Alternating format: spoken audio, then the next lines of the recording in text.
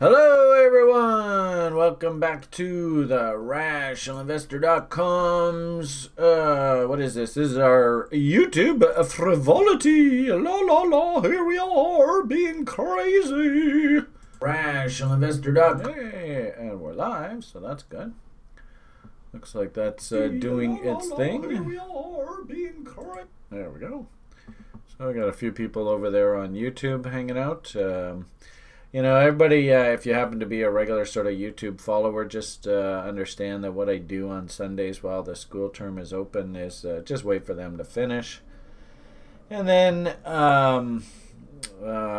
just dovetail right after they're done and fire this up. So Kevin actually gave me today, I don't know what the hell I did with it, but that list of questions that the level oneers had asked, follow through. We'll probably spend most of our time looking at that today.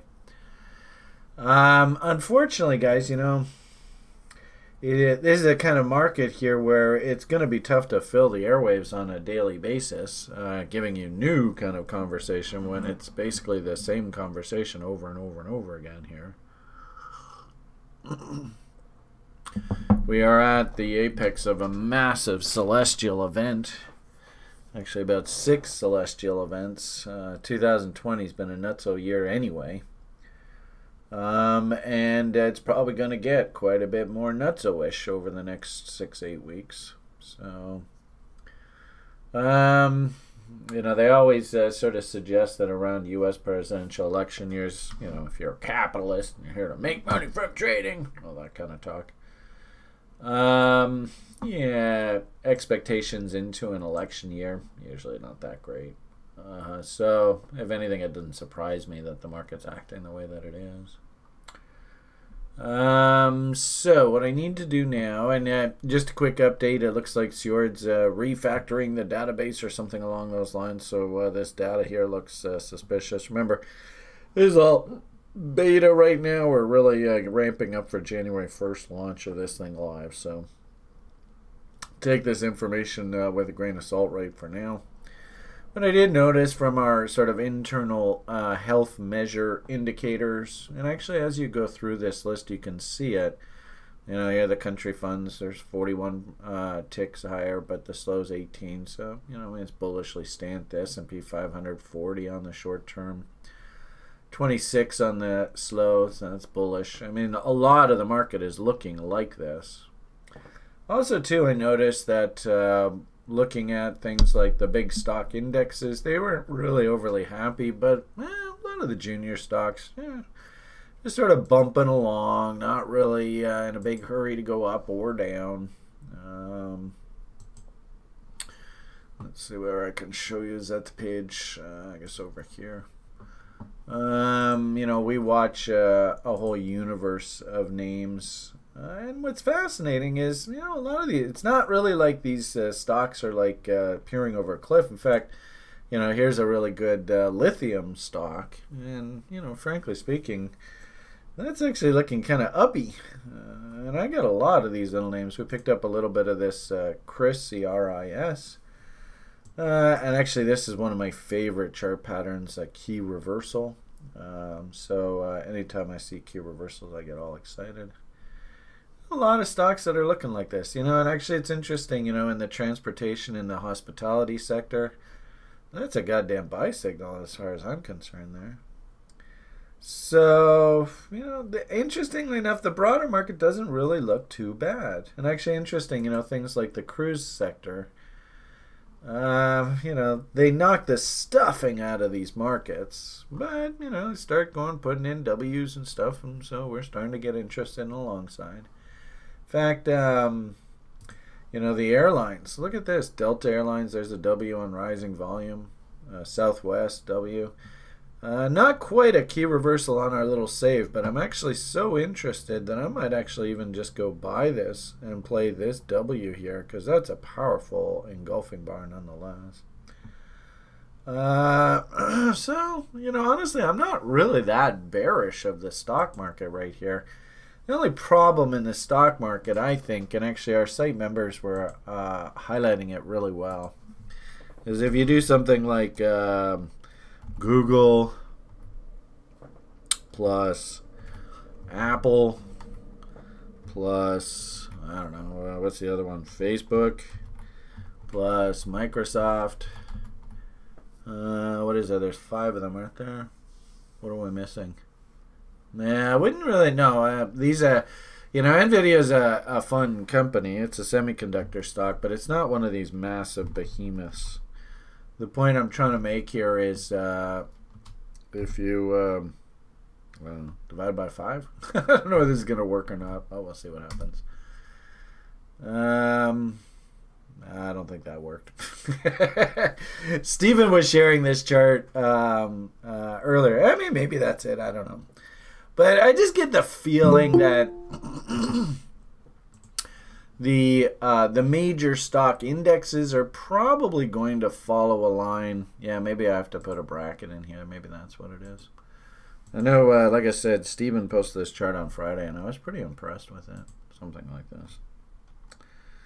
Let's see, is that better? I don't know what's gonna. It looks the same. You know, if anything, what chart pattern? Actually, all the level 1ers are going to be doing this going forward. But what kind of chart pattern? In fact, there's a site member who loves these chart patterns. He's become basically the guru on the site of these chart patterns. But what does that kind of look like? Yeah. So I wouldn't be surprised if guys like David O are probably aggressively hunting short ideas here. And you know, they have you know, the sad part about it is I did up all this, right? But just watch what happens if let's say I disconnect this and I go I don't know, QQQ, NASDAQ 100 Trust. Gee whiz, that kind of looks similar, doesn't it? So it's not really like the broader market is in trouble. It's it just seems to me like these big cap, monster, mega cap stocks, they just represent too much of the market right now. And if these guys have to correct, then, you know, the broader market might be like, man, no big deal, so what? And yet it's these guys' fault.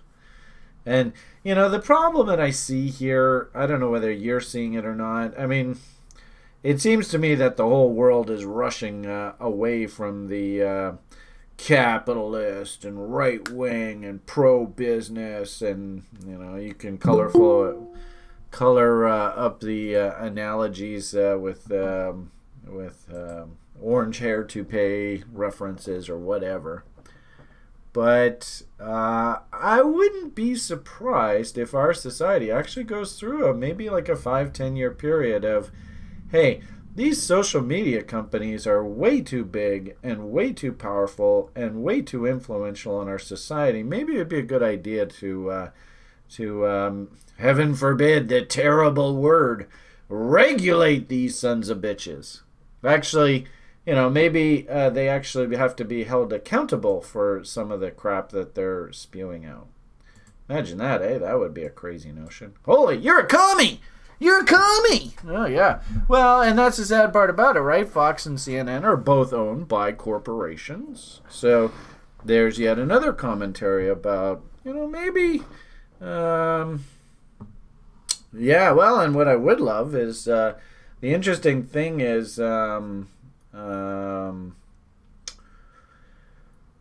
I think you can make the argument that the whole blockchain kind of idea is very liberating. I mean, look at what's going on with Google right now. Google's a perfect example of that. I mean, in essence, now Google has become a censor. Who gave them that job? So, you know, when are these crypto kids going to get around so we can get, you know, get rid of Google and YouTube and all this nonsense, do it all on the blockchain, and fuck you censors, stupid assholes. I mean, who is it that you know, here I am talking on Google to platform. Now, there's about the easiest way for you to get banned from Google. Brian, is that really very smart of you? So don't be surprised if this channel all of a sudden just disappears. Hey, how's Dav doing these days? I saw the other day he was freaking out. Oh, they killed me! They killed me! Yeah, the funny thing is, though, I'd say that the AI is listening and they're writing notes because they're like, "Fuck, this is the only guy that actually knows what he's doing in the market.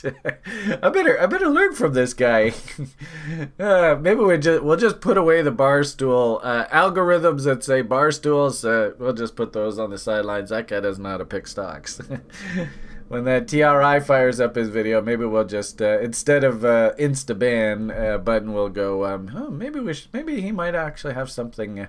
Maybe Google's going. Geez, I gotta copy that guy's notes. Man, those notes were awesome. Remember there was a. And oh, by the way, that gentleman did get back to me, and what a perfect answer. He's like, sorry, Brian, I'd love to take your course, but I'm just way too busy. Which is just because the guy was like, he's like doing a doctoral thesis. He's working on a rocket that's going to, I think it's Pluto or something. He's mastering the stock market. And just on a side gig, he's just been taking a few notes here and just sort of observing me. So congratulations to you, the gentleman. Appreciate it. If your schedule ever does let you participate, you're more than welcome. I think he had a Gloriform or the GL8 or something like that was his username.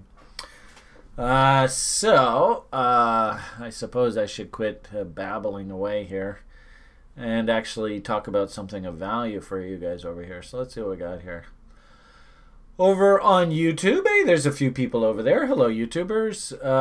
Aditya Bemoli says, BTC didn't fall much after KuCoin hack news and BitMEX saga. Will it probably do the same in the election days? I don't know. Your guess is as good as mine. Hey, there's Landon. Landon would ask you all to kindly refrain from doing anything on October 8th. Aditya says again, rational investor, I better get your goddamn attention, so I'm going to put your name in bold here.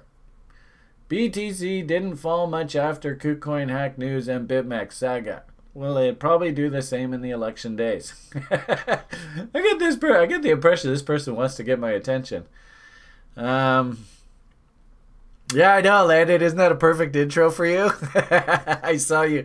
See, that's the thing. I see you coming in, right? So you don't connect right away. Kevin does this to me every morning. It's so funny. So I see you connect, and all of a sudden I start talking to you. So you connect, and all of a sudden I'm in like mid-sentence. So, yep. October 8th, Mr. Crispy himself.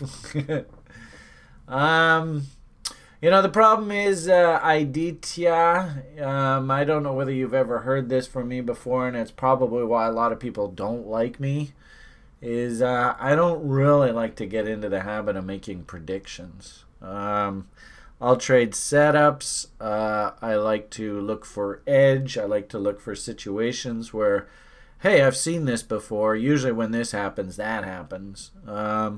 Actually making predictions of what's going to happen in the future, frankly, is kind of a mug's game. I mean, you just don't know.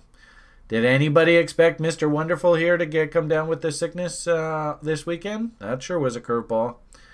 Is it actually going to work to his advantage and he might win the election because of this? That would definitely be a curveball. So don't get into the habit of predicting the future. You just don't know what the hell's going to happen. I know his Mars was what? Oh boy. Actually, be interesting to see if that Mars is driving his bus. Yeah, well, and Alex makes a really good point.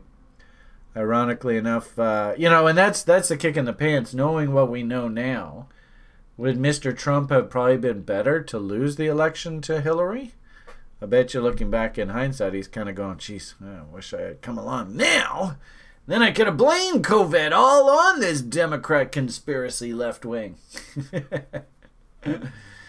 All right. Ismail says, hello, Brian. Don't forget to complete your session about banking system. I saw this part from last BCS 3 times.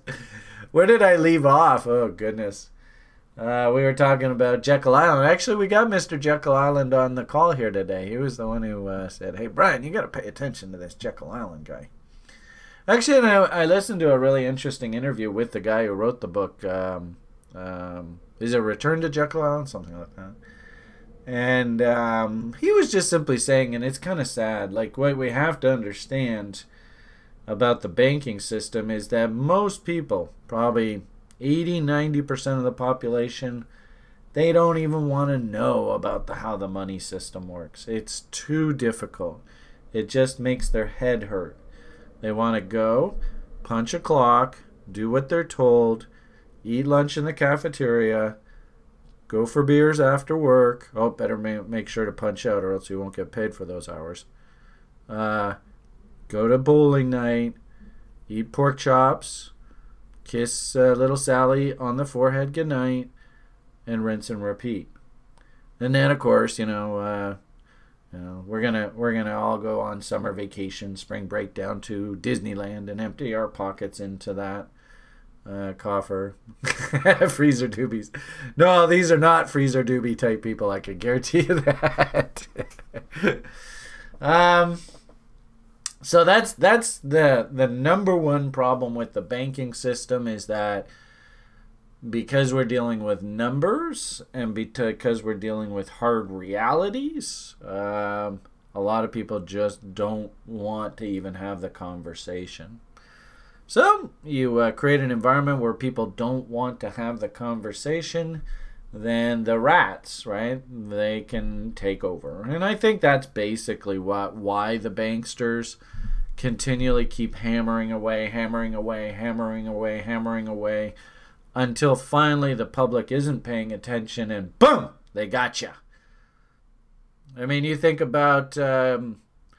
actually, the whole financial services industry sort of works on that. It works on a very snail's pace, methodical, day after day. Charge interest. Interest is compounding, right? And it's just, monthly statements up the butt, and it's just, they're just mindless. And as soon as you show any vulnerability, they pounce. So as a result... the current system that we have in place, this democratically elected governmental system, actually it works really in the banksters' favor. In years gone by, the only way that they could manipulate the system was to start, kicking the hornet's nest once every cycle, and try to create things like civil wars and stuff.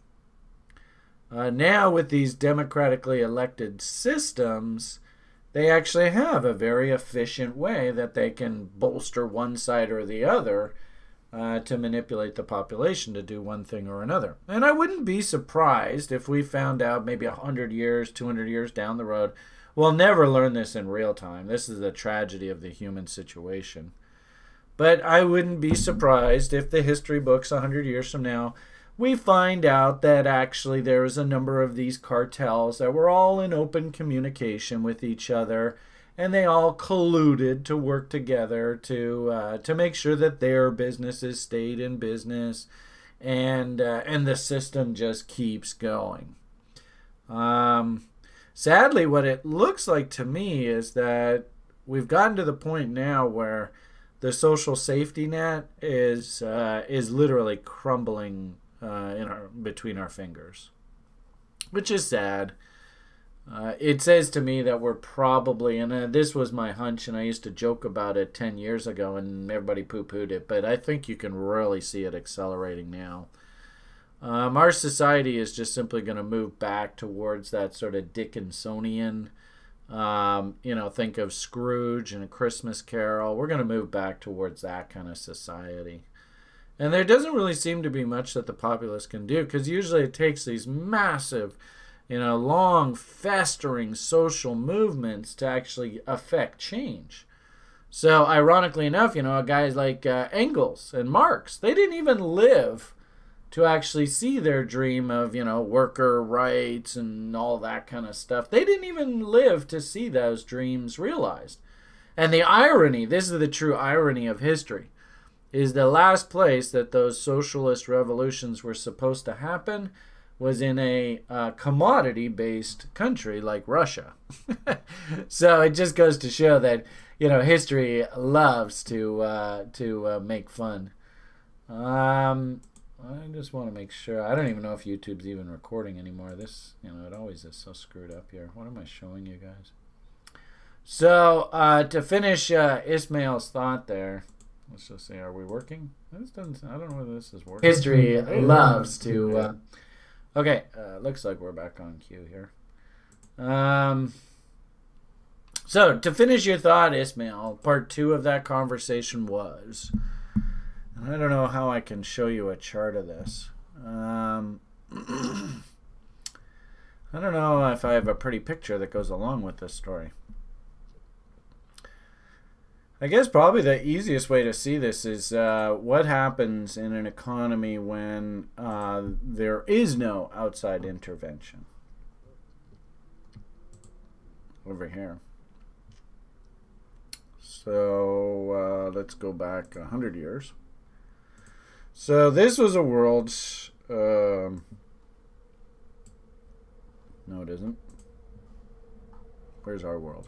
Maybe over here? Yeah, this one. This is a world where the banksters hadn't taken control. The banksters actually, they instilled themselves into the U.S. economy right here, right? 2013, 2014. This is where they snuckily went in and sort of passed the legislation to create the central bank in the United States. And frankly speaking, if anybody actually looks at the history, it was criminal. Outright criminal what they did. But because politicians know how to work the system, politicians were owned by the banksters, they got away with it. And, the irony of it all is all through here, U.S. dollar itself incredibly strong. The banksters, of course, fucked over Europe through all their wars, especially World War I in there. A lot of the European countries were basically bankrupted following that. Soviet Union collapsed, or Russia collapsed into a civil war. So they set their eyes on the one remaining pure currency that actually had some worth to it, and they attacked the U.S. banking system. And keep in mind that and it's too bad this data doesn't go back, but basically through the U.S. Civil War, the banksters actually tried to bring down the U.S. government, and Lincoln was able to raise capital simply by issuing currency directly from the U.S. Treasury. Actually, there's that Jekyll Island. Somebody happens to have it. I suppose we can share it on the YouTube page. But that video, the lecture from the 1980s, I sure hope that video doesn't disappear. It's really a great piece if you want to learn about the banking system. So, how do you take over an economy if you are the banksters? And this is important to understand because, in essence, this is how they operate now. And once they're in place, you can't get rid of them. This is directly to answer your question, Ismail. So the banksters come in. Let's see if I can show this. Are you still with me, Ismail? Call me Ishmael. Right? So the banksters come in, they set themselves up here, but they can't really dictate terms, can they? Why? How does a bank dictate terms? And maybe that's the question we should ask. What's the one power that the banks have? Good. Not really interest rates. Interest rates themselves are just purely a function of the market. Somebody answered it here. I don't know, on YouTube. What power do banks have? They got power to do something. And let's assume that they're starting from scratch. There you go. So Leon's getting it, issuing money. Maybe let's rocker. No, we don't go that far. They will definitely manipulate the politicians to get the laws passed that they want. That's for sure. What I'm looking for here is they issue credit, lending. There you go, Ishmael. So if they're in a position where, all right, now we're the central bank, But nobody's borrowed any money from them. Do they have any power? Anyone? Anyone? Do they have any power at all? If nobody's borrowed any money from them, you walk by the bank and you go, hey, there's a bank. Do they have any power over you? No. No power at all. So what did they do once they got into power? You know, got this legislation passed that said you now have carte blanche to run the banking system. And unfortunately, what that really implicitly implies is to run the money supply system. So, what are you going to do? You don't have any power. You've got this blank check. You now control the system. What are you going to do? How about go out and lend some money? Right? Let's get a whole bunch of bitches on the hook. Does that now make sense? Hello? Anyone? You go and lend a whole bunch of money, right?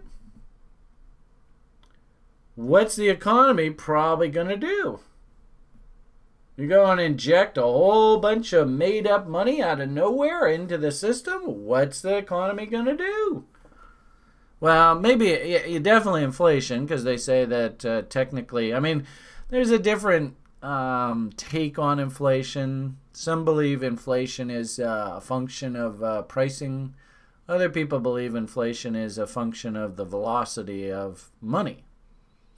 So either way, you inject a whole bunch of credit, a whole bunch of free money into the marketplace. What's the economy likely to do? So if you understand that, then you understand exactly what happened here. This really makes perfect sense. Joe Sixpack wants a business idea. He's thinking about building these crazy things that you can send sound waves through the air and people can pick them up on the other end, and they can dance and have a good time. Radio, whoa, that's a crazy concept, but that was all the rage here. RCA became the biggest tech stock of that period. Of course, automobiles, they all went crazy. Does everybody know the story of Westinghouse? Right? George Westinghouse is an absolute perfect analogy of this. He built the Westinghouse Electric Company, and unfortunately it was very, very capital intensive. So he had to borrow a shitload of money to actually do it. And then here's the key. Why did this happen? Was this a function of the economy absolutely collapsing and capitalism was over? Or did maybe something else help this along come down here so hard?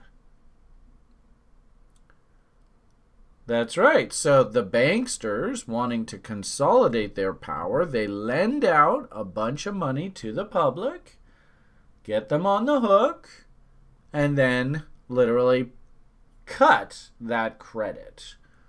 So the politicians right here are going, well, you know, you really shouldn't have gotten involved in this. If you're playing the stock market, it's a mug's game. The politicians are like, fuck you, banksters. Quit, you know, Hubert Hoover. Quit screwing around with our economy. You know, just, you know, quit doing these money supply games. And the banksters are like, excuse me, sir, who's driving the bus here? We're going to restrict credit a little bit more.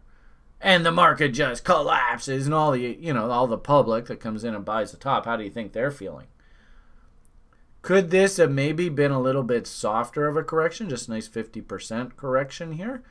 What was going on through here? And it turns out, historically, they say that the reason why the market just kept going down was not necessarily that the economy was so bad. It's just that the banks just kept restricting credit, restricting credit, restricting credit. Foreclose, foreclose, foreclose. And George Westinghouse is a perfect example of that. Built this huge electrical works empire. In essence, our electrical grid today. The banks actually backed Edison. And J.P. Morgan himself was very, very upset at what Mr. Westinghouse and what Mr. Tesla did in Chicago. Very, very upset. They actually made it a goal that they were going to take George Westinghouse's company from him. And they did.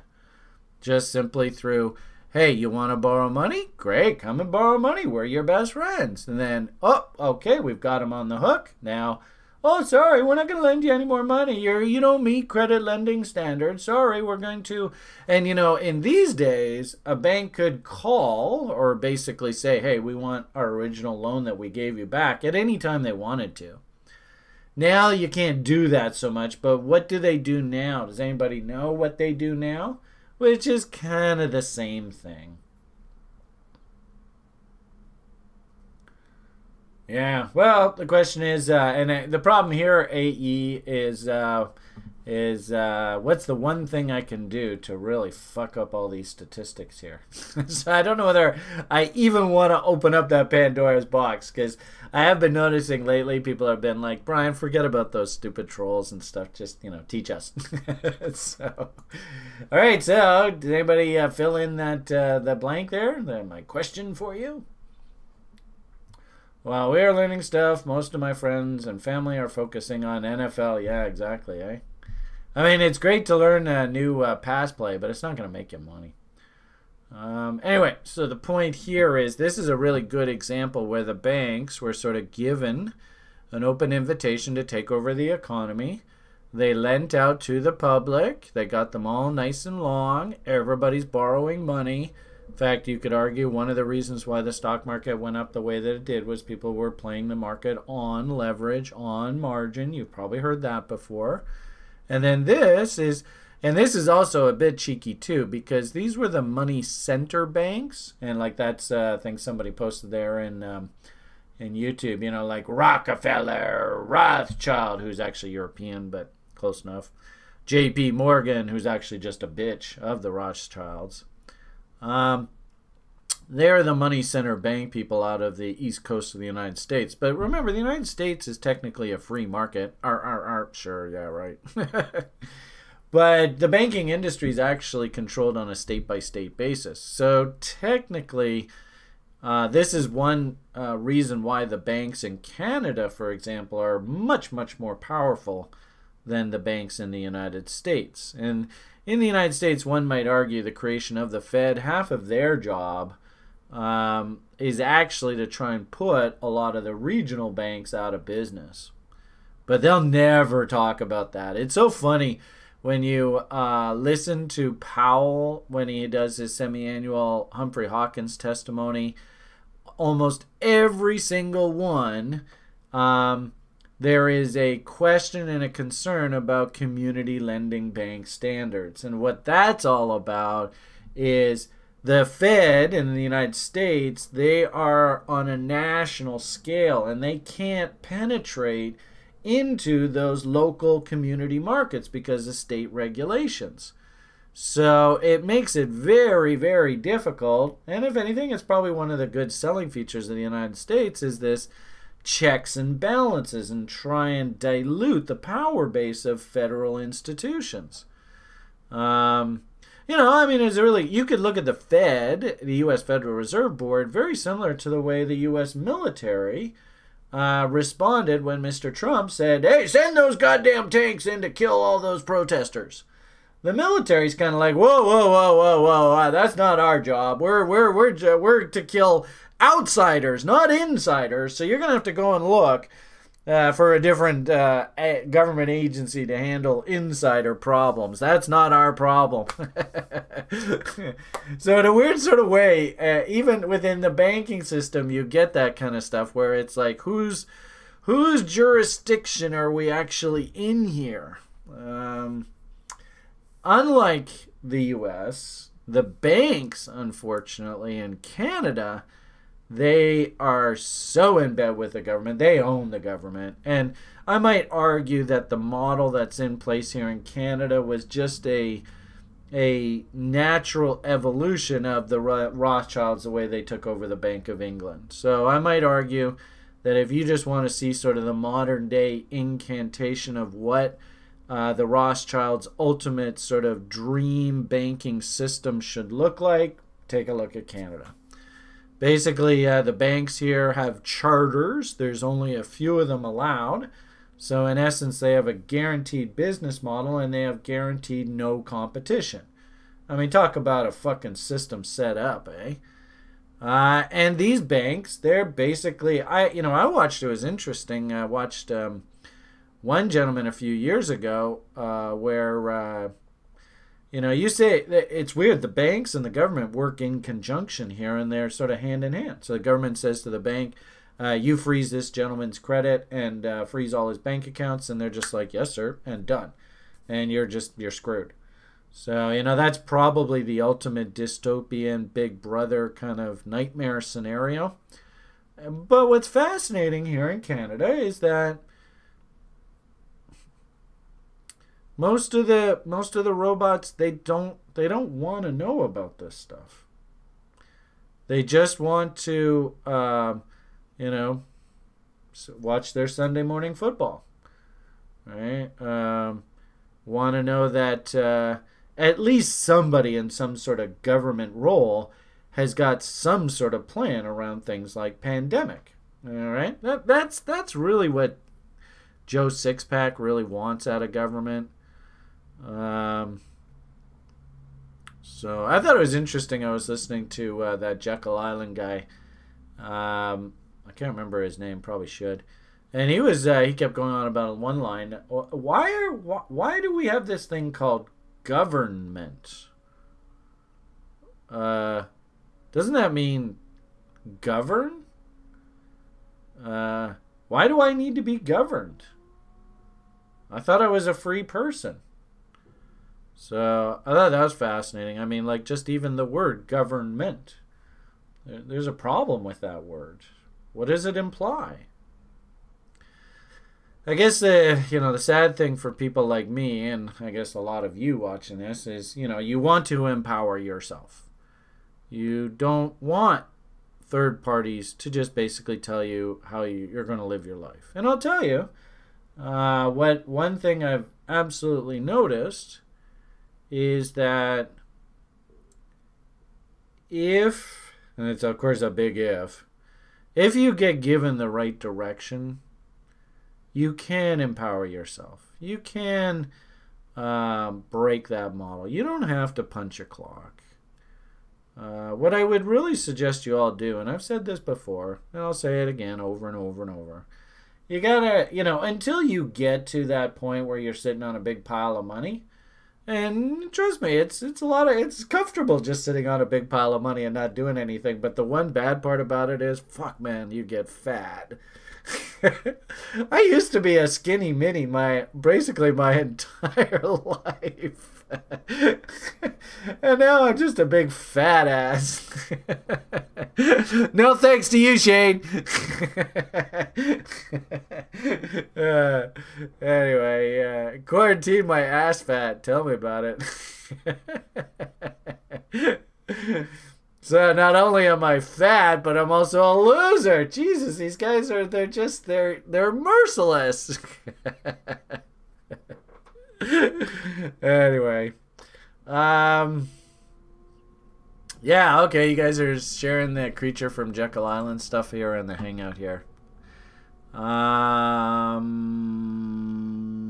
What do you guys, is that the video, John? Is that what you're sharing? I mean, we can throw it over there on YouTube. I would strongly suggest all you people on YouTube just watch this before the powers that be delete it, because it's such a high quality. Crap! It's giving me some garbage link there. I don't know how to get the straight link. I hate when I do that. Well, let's see what happens. Boom. Google Meet. Yeah, look at that nonsense. I don't know whether that's gonna take you there or not. Let's see. Oh yeah, there he is. Okay. Oh, maybe that's a different one. it the same one? Oh, he's talking. Oh, that's a new one. I don't think I've ever seen that one. Okay, cool. Thanks. Appreciate that. So I have an Edward Griffin. 76,000 views there. So yeah, a little bit of public interest. So that's good. So there's a video, crazy ass link there for you. Sure hope that works. I don't know whether that link will work or not. Jeez, listen to that. My pipes sound like they're about to blow up. CSIS is tapped into my my shower system. You can hear them. Actually, this might be a better quote. I'll get rid of that other one. There you go. That's probably a bit better. I will do now I'm just wasting everybody's time. Jekyll. Island. I don't know how you spell that though. Jekyll.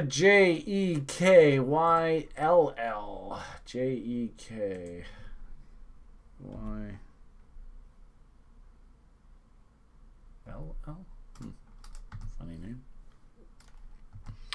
Okay, so my apologies for wasting time here, but I wouldn't mind getting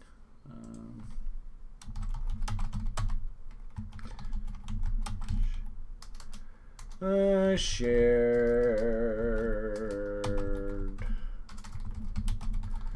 OBCS, and who was that? Got to give you a thank you. That was from John. Thank you, John M. Thank you, John M. All right, so at least we got that there now. Delete that. We'll make you famous, John M. Okay, where were we? So, you know, I like this as a demonstration of the powers of the bankers, because actually this is a market that hasn't been sullied by bad debt. The problem now is that we can't really look at the current market state. Technically, believe it or not, this market, especially from that 2000 peak, this market actually looks exactly the same as this market. It may not look like it, but believe it or not, this is identical image. You wouldn't think so, eh? Yeah, that doesn't quite look the same. So how can Brian say something like that? The point here was that the US dollar was sort of the rock. It was solid. Yeah, it was sacrilegious, especially back in this time, because of what, you know, the Europeans learned through the First World War about just endlessly printing money to buy more warships and tanks and machine guns to kill your enemy. Their currencies basically became worthless, right? And the banksters, of course, diluted the shit out of their currencies so that they became basically pieces of paper that had no fundamental value to them. Through that period, right, First World War, you know, European economies just absolutely decimated. They looked over across the Atlantic and they said, fuck, man. And the good part about it is just before the First World War started, they got themselves set up in the U.S. So in a weird sort of way, was maybe the First World War encouraged, now that they got themselves set up here, to start dismantling the European empire and get everybody moved over into the system that they just bought. That kind of sucks how coordinated all this shit is, eh? So through First World War, British, German, French, they all just blow up their budgets because they got to kill the enemy. So that means we need more warships, we need more tanks, we need more machine guns, yada, yada, yada. To the point where they just have no money. Of course, the banks love this. Oh, you want to borrow more money? Sure. Oh, you want to borrow more money? Sure. Oh, you want to borrow more money? Oh, you can't repay? Well, I guess the other guy will come in and take over, and then we'll create things like armistice treaties and war reparation treaties, where, remember, the banks lent the money to like the Brits and the French, and even probably to the Americans to a certain degree. Lend-lease, right? You guys have heard about lend-lease, all that. Mind you, that I think that was the Second World War. But anyway, they did it, I remember, in the First World War too. So the bankers lend lots of money, but in the fine print, the bankers all say, if we lend you this money, you have to honor the debts of the vanquished. So in essence, bankers never lose. So at the end of the First World War, what did the winning side do? They went, fuck, man, we don't have to pay all these goddamn German debts. I know, let's create war reparations so the Germans pay back the loans to the bankers and we don't have to pay these fucking bankers. We all know how war reparations went, eh? That probably wasn't the best idea. So they're nice and established in the United States. They've got their central banker license. How do we now enslave the population? Let's go lend out a whole bunch of money to the public at, of course, crazy interest rates. Can the public actually afford to ever pay this stuff back? Probably not. So we've got them, right? And, of course, if they don't pay the loan back, then we collect the collateral and we can foreclose on any hard assets that they might have. So a double grab. So, in essence, I think that's exactly what happened here. The problem, if we sort of fast forward to today, is unfortunately the United States and the U.S. dollar is not pristine anymore. In fact, I would make the argument that I think you could make the argument that the U.S. dollar avoided massive devaluation through the 1960s. Through the creation of this fiat monetary system. Problem is that through, so in essence, this cycle, and keep in mind, these are just demographic cycles. This is the way the economy is supposed to behave. But through this cycle, right, now that the U.S. dollar, the bankers now own the system, coming out of, Roosevelt, New Deal, all that. Now the bankers are in complete control. Run the economy up, great. This is the greatest generations, their greatest cycle. Then we go into, this is their greed part of their cycle. This is the fear part of the cycle. So we go into them wanting to move to retirement. Under normal circumstances, this is what would happen. Since the bankers are already in place, though, they're not going to let this happen. They don't want to see their equity collapse. So what do they start to do? They start to encourage the politicians to start sacrificing the underlying currency. Just like this was the death knell of all the European currencies, I think that they were encouraged to wage war on each other and basically bankrupt themselves. So, through this part, we create the fiat currency system, but the banks still have one missing piece of the equation. They don't have everybody heavily in debt. What I find interesting now is, through this pivot right here, the banksters corrupting uneducated, movie personalities into political positions. This movie personality, Hollywood actor, and the sad part about it is this event right here where the banksters took over the economy, this was when they corrupted a Princeton University professor who really, really bought into this whole Keynesian kind of idea, bought into this sort of New World Revolution, modern monetary theory, if you will, and the banksters just played him like a fucking deck of cards. And one might argue that this is how they were able to instill themselves. They totally conned this guy named Woodrow Wilson. I think you can make the argument that they did it again here, in that they got a Hollywood figurehead to come into Washington and say, it's okay for us to run deficits. It's okay for us to spend more money than we have because we've got these wonderful friendly bankers who will be more than happy to lend us all the money they want or we want because, hey, the banks are on our side, right? We're all in this together, right? Does that not sound a pretty good sales pitch? I might argue that it really wouldn't have mattered who the politician was. This economy, cycle-wise, was ready to grow again, right?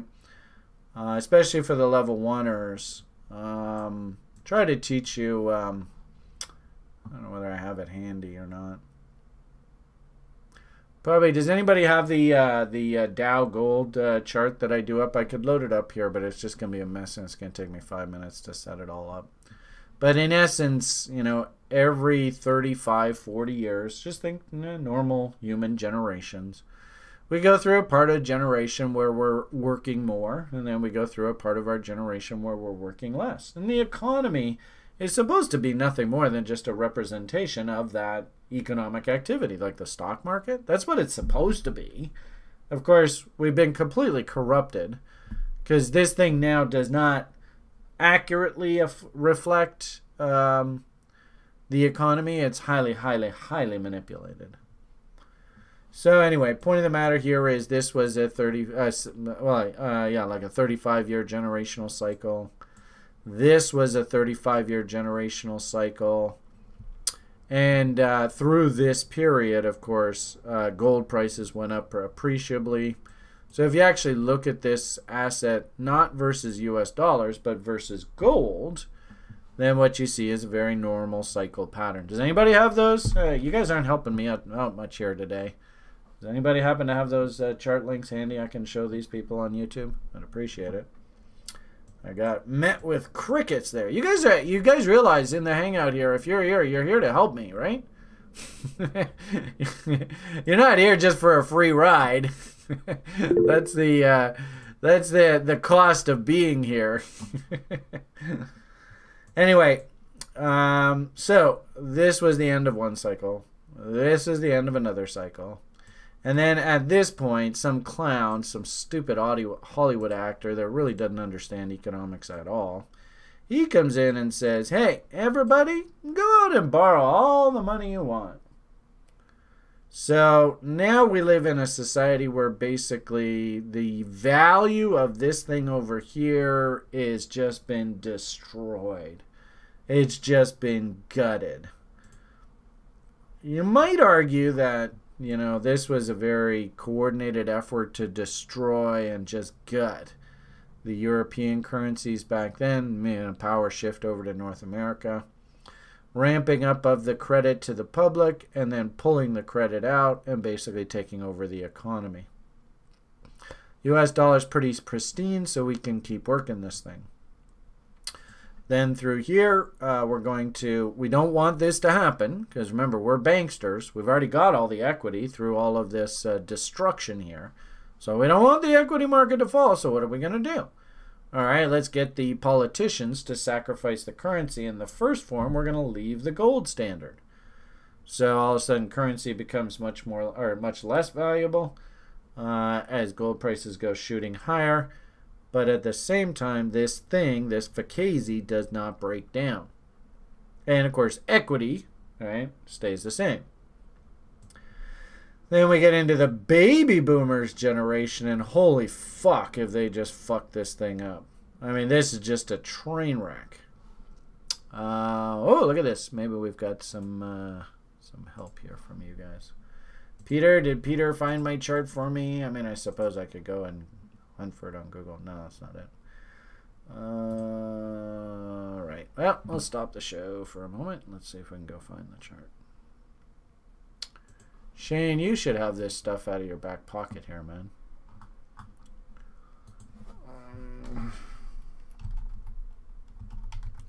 Problem is, I never know what hashtag to use and all this stuff. So, any level oneers, you should have it handy in your notes. Investor. Let's see what happens. Nope, nothing. I wonder how I would have labeled it. Anything? Nope. Tell you, Google is Twitter's terrible for searching for stuff that you posted in the past. I don't know how I would do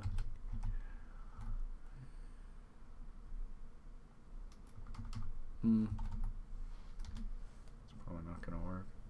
Nothing. Not a single result. Come on. Piece of shit. I don't know. Did anybody of you guys find it? It's very hard for me to do these lectures. If I have to stop and find all my notes halfway through. Let's see. Somebody added this. Let's see what we got here. No, that's not what I want. Darn. Maybe I have it in the library. I don't know whether that's a good anecdote or a bad anecdote on our school program, but I would have thought the level 1ers would have been able to pop this up here in a second. Probably more a loser teacher kind of talk. Alright, let's see what we got here. Yeah, so here's a chart of the Dow.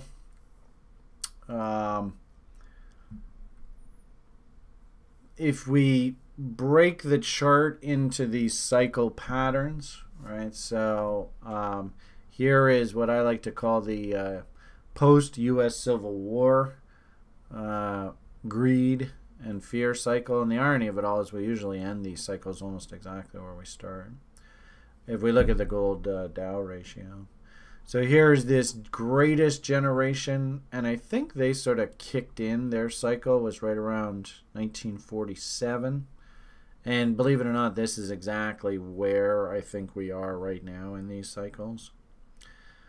So this is the greatest generation, greed, and then fear. And again, like I said, usually what ends up happening is we leave the fear cycle at almost exactly the same place we started the fear cycle. So here is Mr. Reagan. Hey, you can spend all the money you want. Who gives a fuck? We'll never pay it back anyway because the banksters don't want us to pay it back. Try and figure that one out. So greed, baby boomers, fear. The only problem here is that they went and diluted the shit out of the currency right in here. So as a result, you look at this chart and you go, well, that doesn't look like this. It doesn't look like this. So what the fuck are you talking about, Brian? Loser! Brian being stupid. So this is assuming that they're not fucking around with the currency, right? This is assuming that this thing, this number thing over here, stays equal. But unfortunately, we don't live in that world. So there was a very long time in economics that we had a simple principle. Hey, there you go. Thank you, Andre. And is that an updated one, or is that the one that I'm showing? I think that's the one I'm showing right here. Right? Like the last time I updated this, we were still using the .co website. I know I produced one of these for the level 1ers. Can somebody that's in the level 1 program just find it? Because I did update one last term, and I think I got Grim to disseminate it out. Oh, Shane's sending me PMs. What's he sending me here? Yeah, I love that. He took Thomas addition ideas. Oh, is that a different one? But yeah, Shane, this is the original Jekyll Island documentary. I mean, it's boring as shit, right? If you're not an economist, 3.5 hours long. If you're not an economist, you're not going to understand this. But a lot of you guys, of course, are economics sort of aficionados. So if you fancy yourself in economics and a trader and the man, this is definitely this is required watching. So I'll even add this in here too. Shane's buddy, we'll call it that. Shane's buddies video. Hashtag the man. There you go, Shane. Thank you for that that share. All right, what do you got there, Will? Is this a new one? Maybe it is. I should probably update the one in the library. Who's that clown? Okay, this is a different one. This is understanding the 4 different asset classes. You guys are great. You're trying. Thank you for trying to help. So that's good. Let's see. Maybe I'll go. And probably all the people on YouTube are like, "Well, man, this is boring, man. When's he gonna talk about crypto?" So, oh well. Level 1 Q220. I think it's in here. Pinned messages.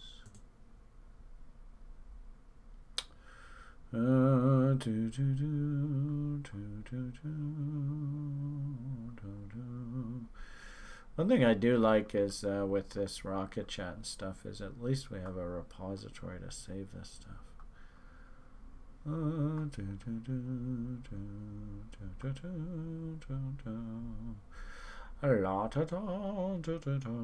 Hey, there we go. Is that an old one or a new one? Ooh, here we go. Pretty, pretty. Found it! Yay! Actually, here's a couple really cool images. I think I have one of these. Bitcoin. Yeah. Sorry, Leon. Hey, there's Dina. Dina, did you think you did well taking that level 1 course last term? Dina was our contest winner. Sure hope you feel a little bit more educated.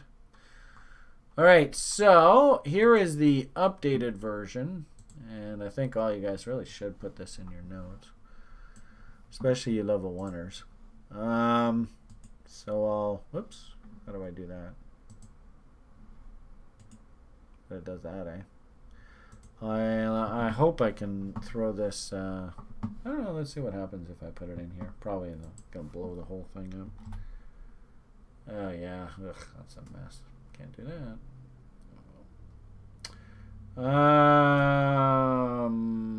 I think, unfortunately, you YouTubers, I can't really help you guys. Well, one thing I can do here, we can go like this, and then we can go like this, and we can go like this, and we can go like this, like this, like that. This is where you 2 times the video. Alright, I think hopefully we can do that there now. So, what is this? This is the Dow monthly cycles. Boom. Oh, you didn't work. Why didn't you work? Copy. Oh. Oh, it should work. Paste. Nope. Damn. Oh, maybe I have to upload it. Oh, jeez. Now you guys are going to see all my porn. What am I going to do? I upload porn? What? That doesn't make any sense. I don't know how the fuck to do this, guys. I'm sorry. I'm trying. I'm wasting everybody's time. Okay, let's try this again. Bang. Maybe what I'll do is, well, what the hell, let's upload it to screens. If I was being uploaded, it shouldn't take long. I never use this because just, hey, there we go. Copy. Now let's see what happens. Paste. All right, so hopefully that's a nice little long-term cycle Dow chart there for you over on YouTube. Way to go. So, again, you know, this is basically your post-Civil War generation. This is your greatest generation. This is your baby boomer generation. And you're kind of saying, well, Brian, you know, if these things are supposed to be equal, why do they look so different? This, sadly, you know what this really is? This is just simply, this is just simply the process of how the banksters go about making a very, very strong, very powerful, very rich country in basically a century, how they basically have bankrupted the country. It's an interesting graphic. So to see this image, what does these cycles normally look like without the blatant manipulation of this thing over here? That's where we have this image. So in essence, this is that 1930s. No bankers are allowed to fuck around with the currency. The currency is stable. The currency is strong. This is year 2000. Of course, they've politely changed the name of diluting the currency to, oh, quantitative easing. I mean, it's fascinating how they can come up with these fancy hootin' names for these things.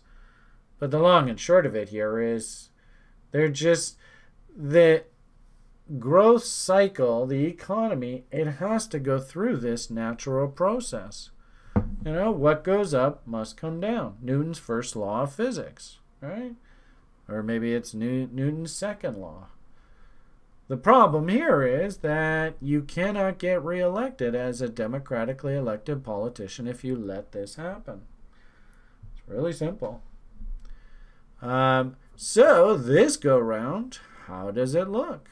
This is why I said I get the feeling, I think you could probably stretch this out a bit more. That peak probably corresponds with that peak. This trough probably corresponds with this trough. This peak here probably corresponds with this peak here. And the pullback that we're seeing right now is this right here. That's my general feeling. The problem here, of course, you know, that would be sort of that March dump, right? Now we've worked our way back right up against the top, just like this. My hunch is that basically this is what our next year or two looks like. What I find fascinating is there is so many people that are absolutely convinced that we're just right around the corner to a crash. And they're publicly talking about crash, crash, crash, crash, crash. And I think they have it completely wrong. We are not in the same part of the demographic cycle to support the crash thesis. Ironically enough, all the baby boomers, they're gone now, right? When this was a perfect crash scenario, and this is 1929, this was their generation, all ramped up, people borrowing money, right? Free money, free money, free money. And then, you know, the banksters pull the carpet out. Well, they kind of did the same thing in 2000. I remember going through this. Ironically enough, when the banksters actually loosened credit and loosened tightening standards, ironically enough, they actually turned it around and blamed the banksters for the buildup of equity prices. Again, thinking more along the lines of what does our non-diluted currency market look like? Right? A lot of people actually blame this moving up higher because the banksters left interest rates so low. But interestingly enough, if you actually look at even through Greenspan and Bernanke's term, the dilution of the U.S. dollar was well underway, even while they were in power. It's just most people in the public didn't notice it because it was very slow and it was very quiet. So long and short of it here is we live in this funny sort of politically driven market that that requires higher equity prices so these politicians don't lose their jobs, and we're not hearing people screaming for revolution. But you know, the real irony of it all is that really in reality our economy has done that. You know, this is undiluted, but you know, here is the diluted, right? And this is where we are now. So remember I showed you that image from Rocket Chat there. This one here. This was, I did this a few years ago, wondering what would this transition look like. This is the crazy Fakazi market. So believe it or not, something like 150,000 on the Dow. That's not actually totally unrealistic. It's not that the Dow stocks are worth 150,000. It's that the goddamn currency is worthless. So interestingly enough, you know, this is your this will be the new, and it's interesting how I say Generation X boom. Sorry, Gen X is sadly Gen X. They're left in the dust. This is the millennials generation, and you know, I wonder. This is just me. I wonder whether you millennials are going to have to go through this through your life. And we're going to actually, at the end of this, call the millennials the greatest generation of of the 21st century. I got a funny feeling that they're going to ramp this up, just like we said here. Then ultimately the US dollar is going to absolutely collapse and the whole reorganization of the world. And that would actually be a much better time for quote-unquote crashes at the end of the greed cycle. Public, of course, comes in very late in the market. They'll get absolutely destroyed. But demographically, that actually makes a lot of sense. So I don't see the big reckoning, the big wipeout coming actually for another probably 15 years or so. You know, ironically enough, I mean, the historical similarities are shocking. But I think, you know, we're very much like in this kind of phase right now here for you guys. And, you know, that's sort of going back to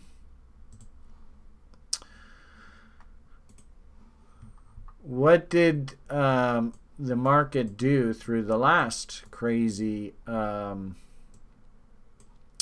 COVID, mind you, it was Spanish flu then. This was the 1918. It's so cool that we have this data now.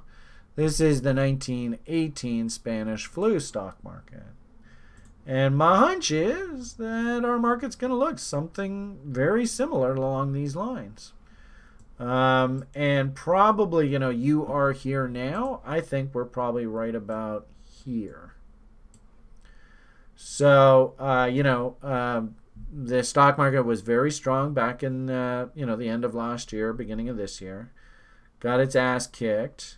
They rallied the market right back. But you're saying, well, Brian, isn't the stock market at new highs? I'll show you in a moment why I'm saying that. Then we have consolidation here for a few years. This, of course, is where the public is like, sky's falling, crash is coming next week, crash is coming next week. But what you have to understand is that the stock market will never crash if people are looking for a crash. It just won't happen. The irony of it all is that when everybody starts talking crash, usually the stock market goes straight up. So the fact that everybody is, you know, and especially like, you know, left-wing politicians and, you know, people that really don't have any business talking money, when they start talking about crash, usually that's not a good time to be thinking crash. I don't know. Prove me wrong. Who knows? So believe it or not, like, I definitely think that at some point down the road, there is going to be a reckoning with the U.S. dollar and the U.S. economy. I mean, do we make the transition where China now becomes the world's reserve currency? Who fucking knows? You can't write better fiction than reality, so don't get into the habit of trying to do that. But my hunch is actually this is what's coming ahead of us over the next 10, 15 years. And then once we hit that particular generational cycle peak, then we do the whole goddamn thing all over again. So, ironically enough, even with the dilution, this is now looking very similar to this chart. I mean, they're looking very similar. So, like I said, you are here right now. That's kind of what I think this is, right? You are here right now. So what this would imply is maybe we have to come back and sort of swim around here for a year or two. That wouldn't surprise me at all.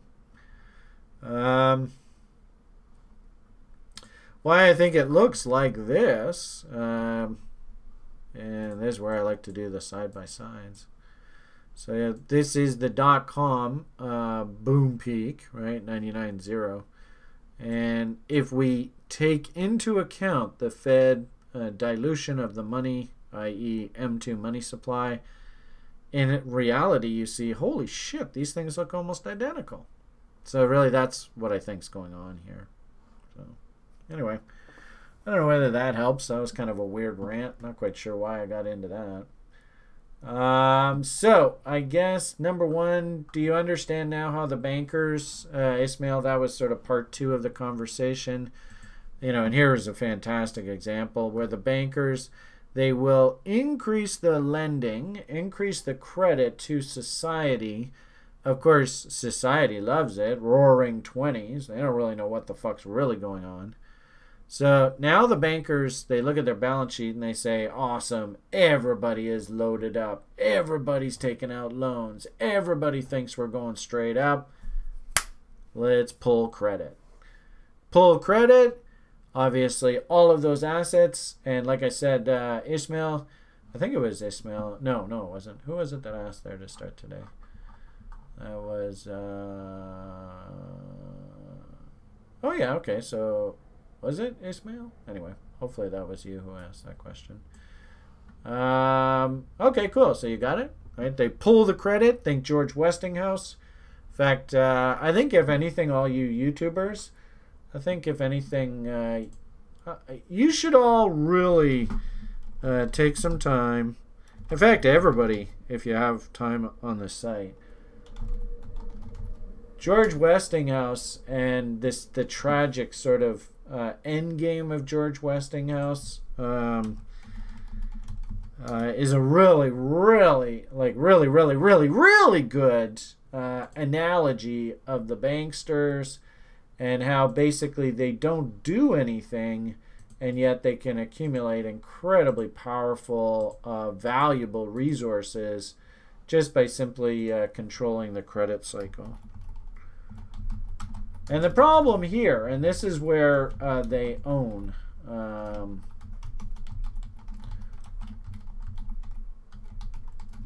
going to put required watching.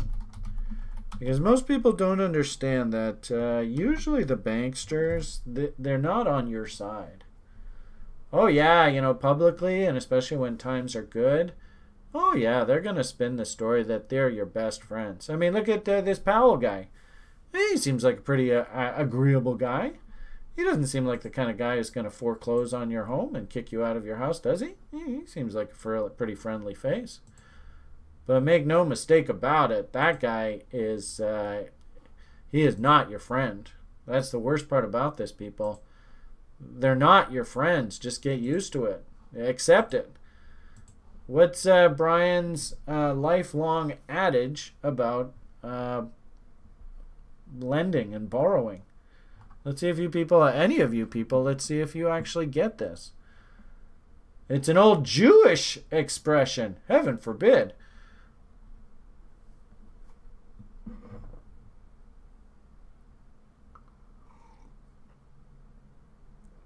Excellent, Peter! You rock star.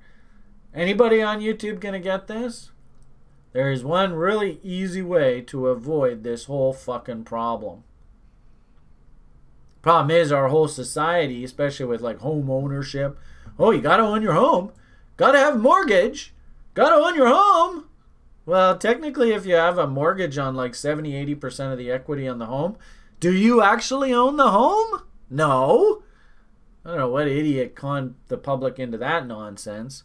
And, you know, like, here's a great example of the banksters and the way they fuck the public over. In this period, they had the politicians right here. They literally had the politicians tell the public that they encourage every single American to be a homeowner. Now, wait a minute. Are there every American? Has every American got a job? Is every American a good employee? Are they actually really worth taking the risk and actually lending these people money? And yet, the public message from the politician was every American should be a homeowner. In essence, setting up a whole bunch of people that through here, and I remember the goddamn commercials, lost another loan to Ditech. Any of you people over on YouTube, you ever remember those commercials? And do you understand, Will, that it's a manufactured message? Why would that message be created? And obviously, it's because the bank... Oh, fuck.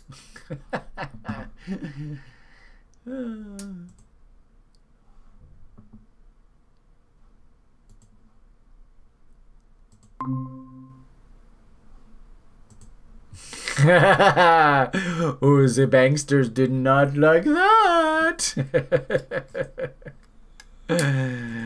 I always find it amusing when Google seems to kick out at very opportune moments.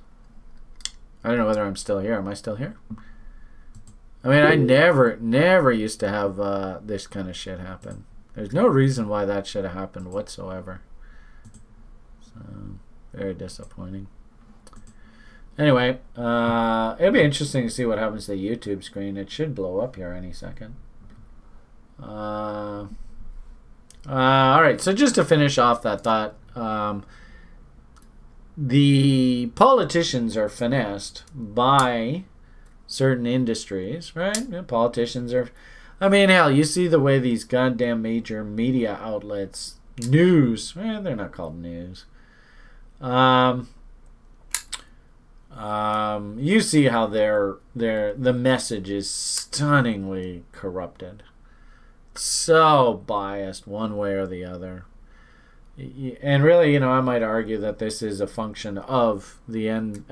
It's ironically enough the end of the socialist revolution. It's just one of the end products of the end of, you know, the socialist dream.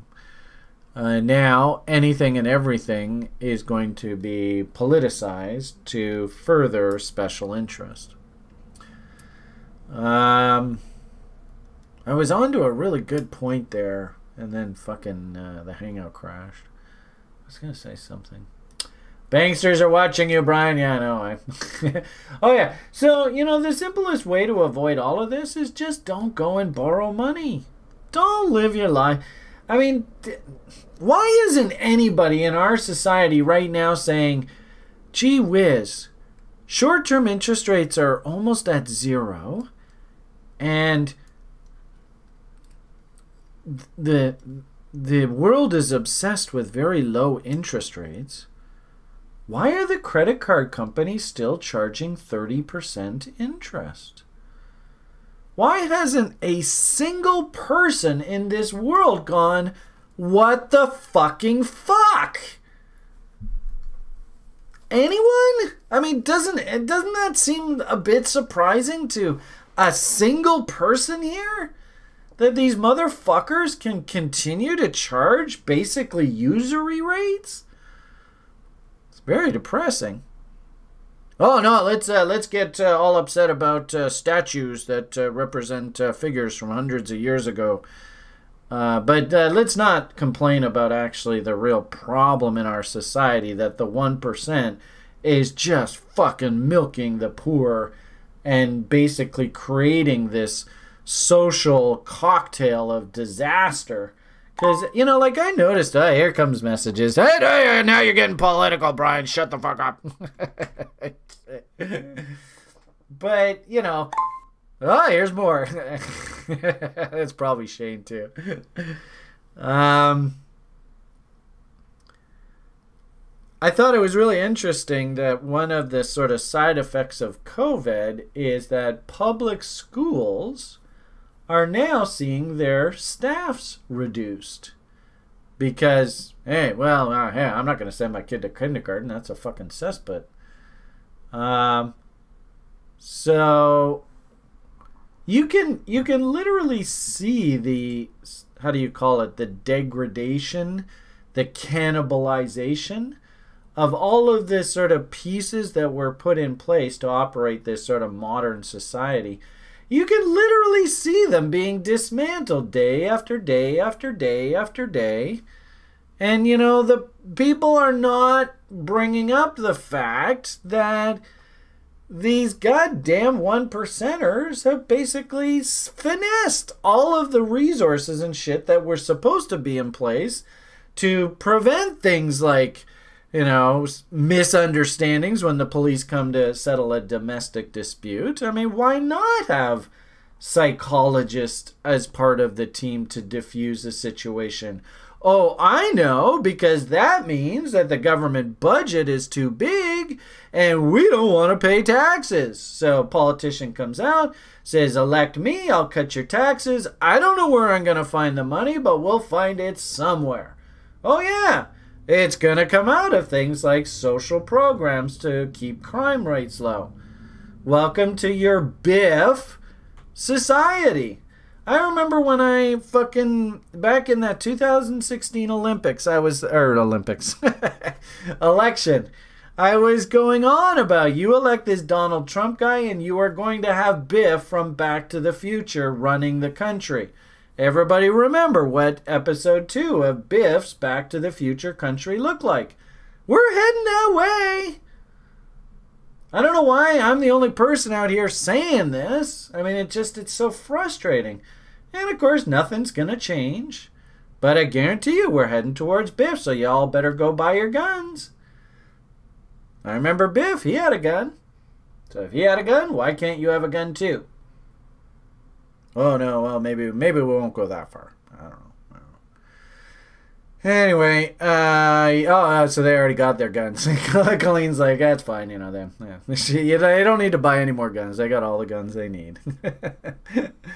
Anyway, I wasn't really quite sure where this conversation was going to go here today, so I'm sorry. Somebody started off this video, can you finish that Jekyll Island conversation? And so here we are. Sorry, everyone. But hopefully we can put that conversation to bed right now. Long and short of it here, like I said, I really don't think it's in your best interest in the public to believe that we're at the top of the market. I actually believe, interestingly enough, that we're actually pretty damn close to the bottom of the market.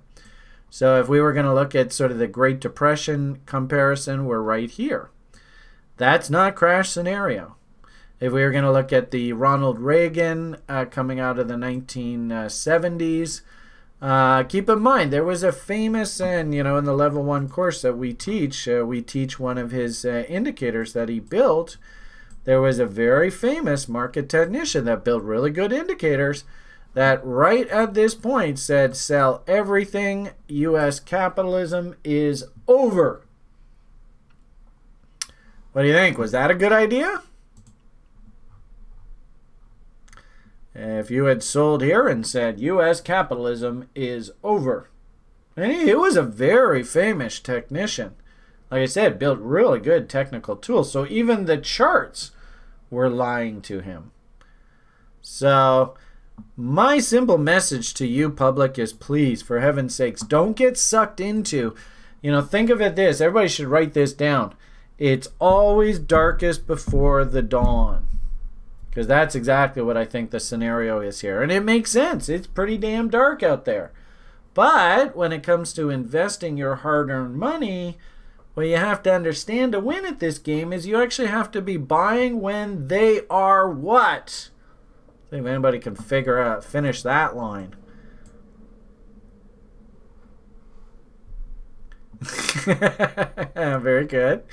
Good. Well, it looks like all the TRI people here in the lounge know what the answer is.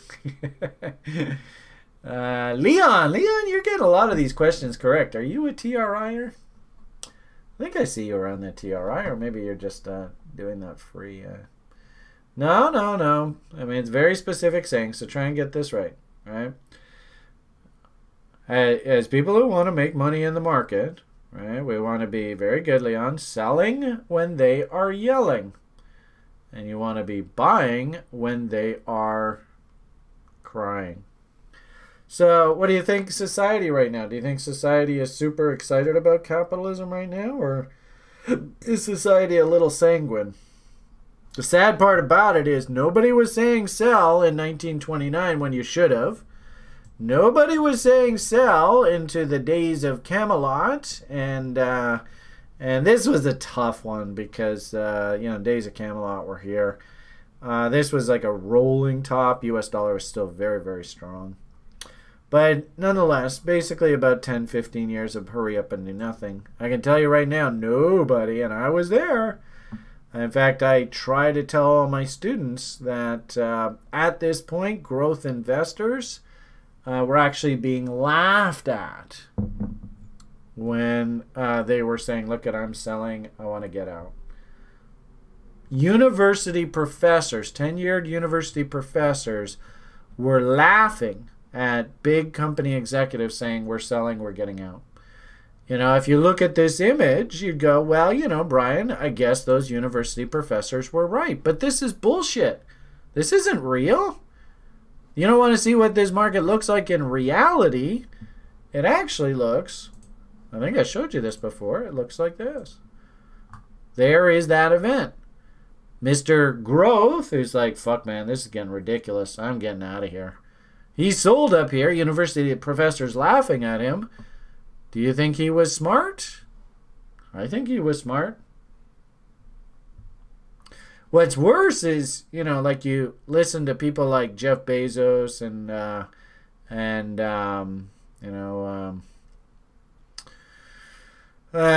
Bill Gates and, you know, Zuckerberg and all those guys. You'd think that, you know, tech was the next best thing and oh my God, it's so wonderful. So there is the NASDAQ. But if we do that exact same thinking on the NASDAQ, what you see is actually, where are we here? Whoops, that's not what I wanted. I was like, what the hell? There's your NASDAQ. Yeah, I missed the M.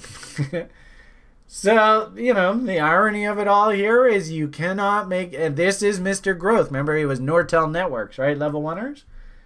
You current level 1ers, you should be familiar with Mr. Nortel Networks, right? Do we have any level 1ers here in the call here today? I don't know. So the point here is... Hey, there we are. Hey, guys. So now can you see this was Mr. Nortel Network saying I'm getting the fuck out of here. And the irony of it all is equity still isn't anywhere near those old highs. So it's, geez, it's like a half. Eh? It's just about half of what the value of that was. So Mr. Nortel Networks was right.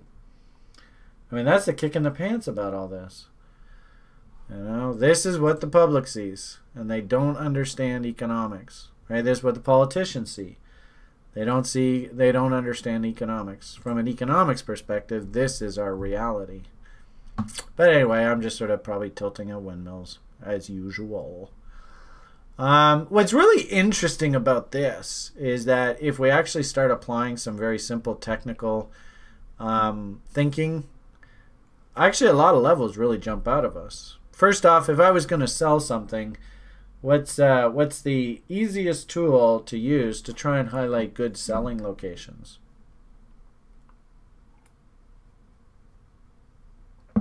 See if anybody can get it. Okay, well, that's being very specific. Fibs, good. I'm looking for one term in particular. Public FOMO, that always helps. Oh, trend identification, that's good. No, I want to be a little bit more specific, Leon. RLZs! Yay! Somebody got it! You know, and if you kind of look at it here, right, this sure looks like the top of the market, right? There's M's and stuff. What do you think the odds are if we do a reload zone from back against this low all the way against these highs? We're going to be coming into basically where you're supposed to be thinking about tops of markets coming in. So, on this diluted basis...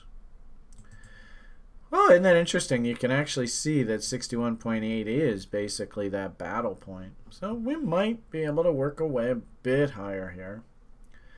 You know, ironically enough, from a GAN perspective,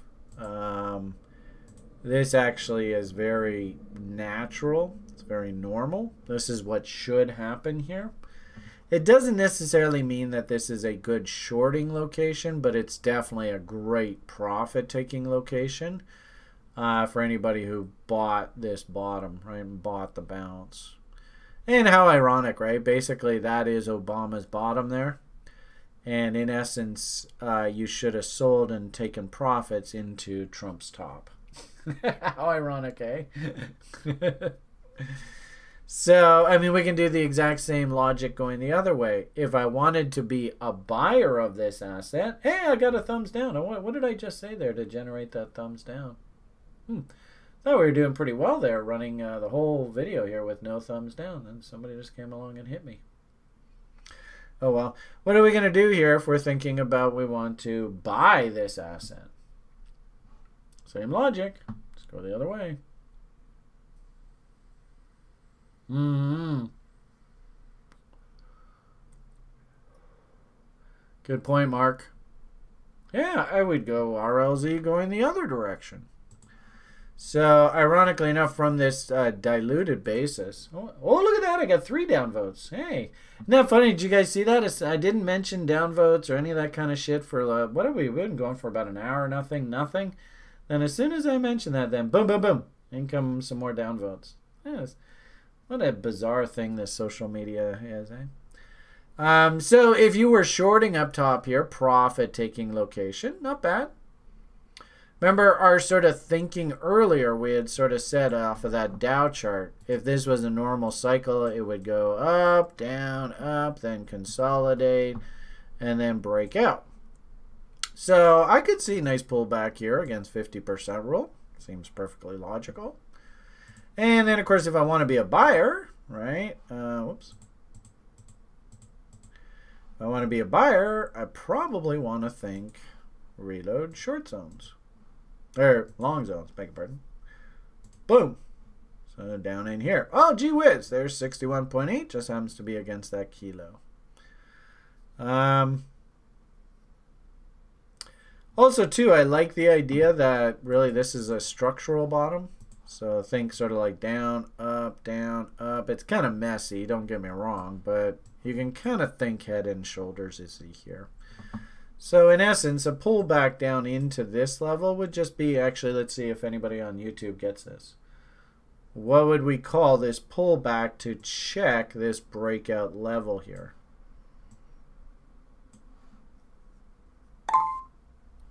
We call it a bling? I won't call it a bling.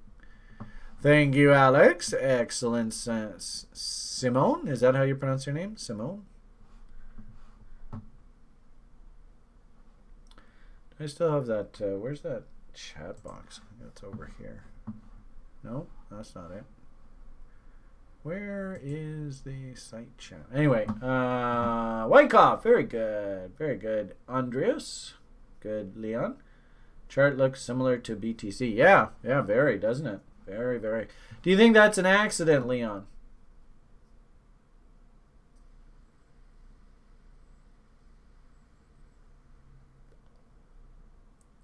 Anyone? Well, 1920s over here, and you're right. Here is, I mean, this is the same shit. It's just different pile, eh? I mean, we could probably put that Dow chart on here. It's probably even better, right? Who can finish this line? I'll know you were from last century if you can finish this line. NASDAQ, the stock market for what? Who knows how that line goes? And if you, yeah, Cully, and losers, right? That blue BMWs. Oh, that's good. +1, love it. The commercial used to go, the NASDAQ, the stock market for the next 100 years. Anyway, that was back last century. Any of you old timers can remember that. But, you know, that's a pretty good observation of you guys. So excellent job. The Dow, which of course, you know, the irony of it all is, can anybody tell me who was the biggest component in the Dow Jones Industrial Average right here? This is always hilarious. I always love quizzing people this. What was one of the biggest Dow Jones Industrial Average components right here? And would we have any interest in the company now at all? No? Well, the company was called American Leather and Saddle. You wouldn't know it. You just wouldn't. There's no way you would know that. So American Leather and Saddle used to be one of the biggest Dow components. And, of course, it's gone, right? I think they went out of business in like the 30s or 40s. You know, really good analogy. In fact, here we could probably just do it side by side. Let's see if we can do this. Are you guys having fun today? Do you guys like? You know, the downvotes are coming as always. Are you guys over on YouTube? Are you getting value out of this today? Yeah,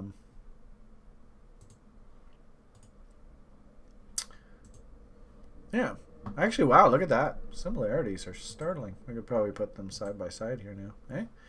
So there is the NASDAQ, right? This is the crash scenario that you have to worry about.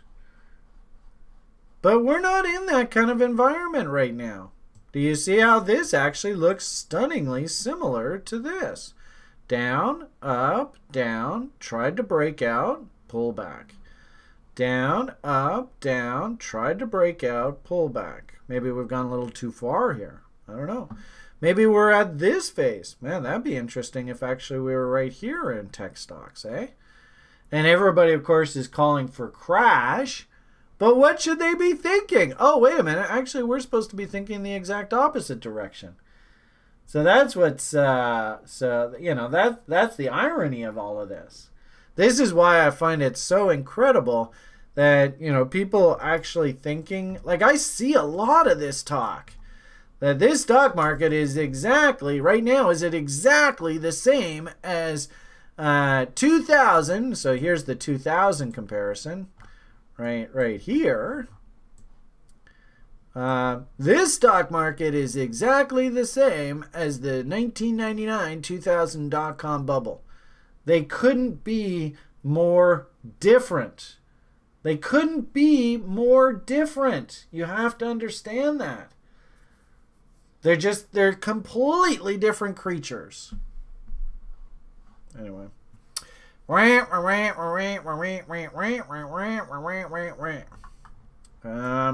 hunch is, for whatever it's worth, folks, is through this period. Does anybody know what this period in the stock market was called? There was actually a very cute little name that they gave this stock market. And unfortunately, I think we're going to have exactly the same thing.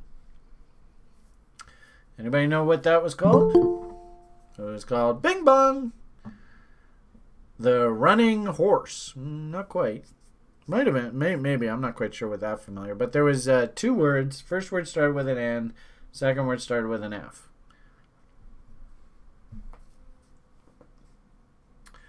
A big crash won't happen until the masses give up on fiat currency. And so the question there, very good, Sam. The question there, Sam, is what's the alternative? They will only crash the fiat system if there's an alternative. A Bitcoin! Cryptocurrency! Excuse me. Have you actually heard? The feds have actually said down in the States that the stimulus that's coming in this next program is going to have crypto all over it.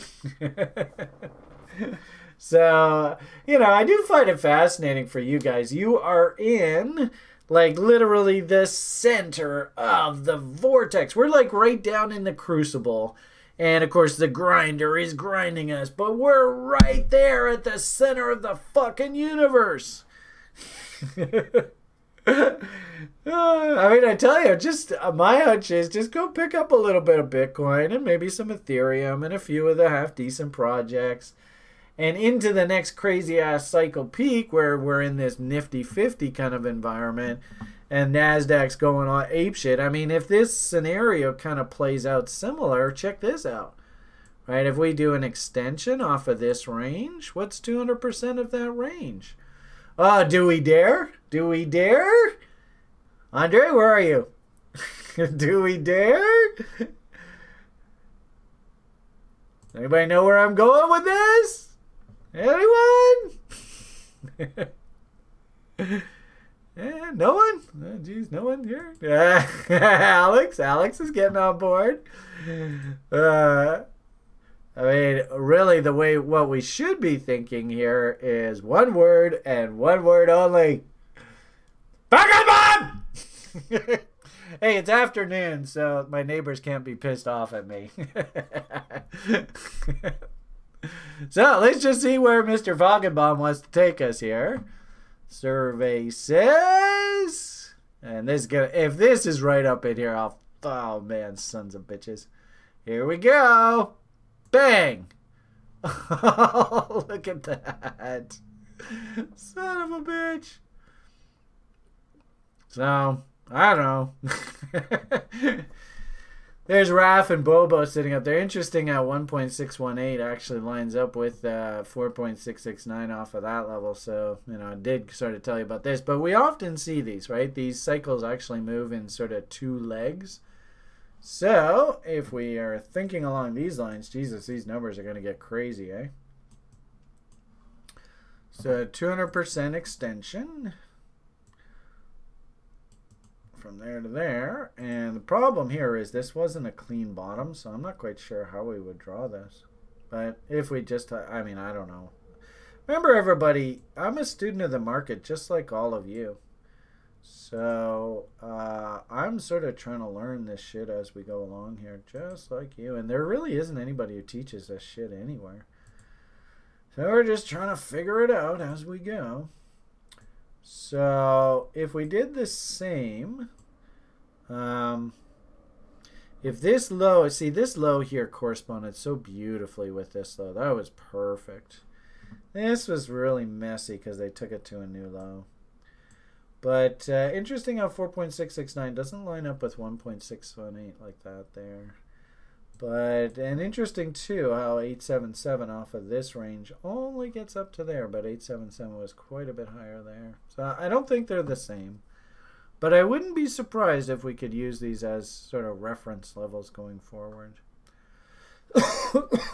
Might be interesting to look at actually just like the Dow and see what kind of numbers we can come up with there.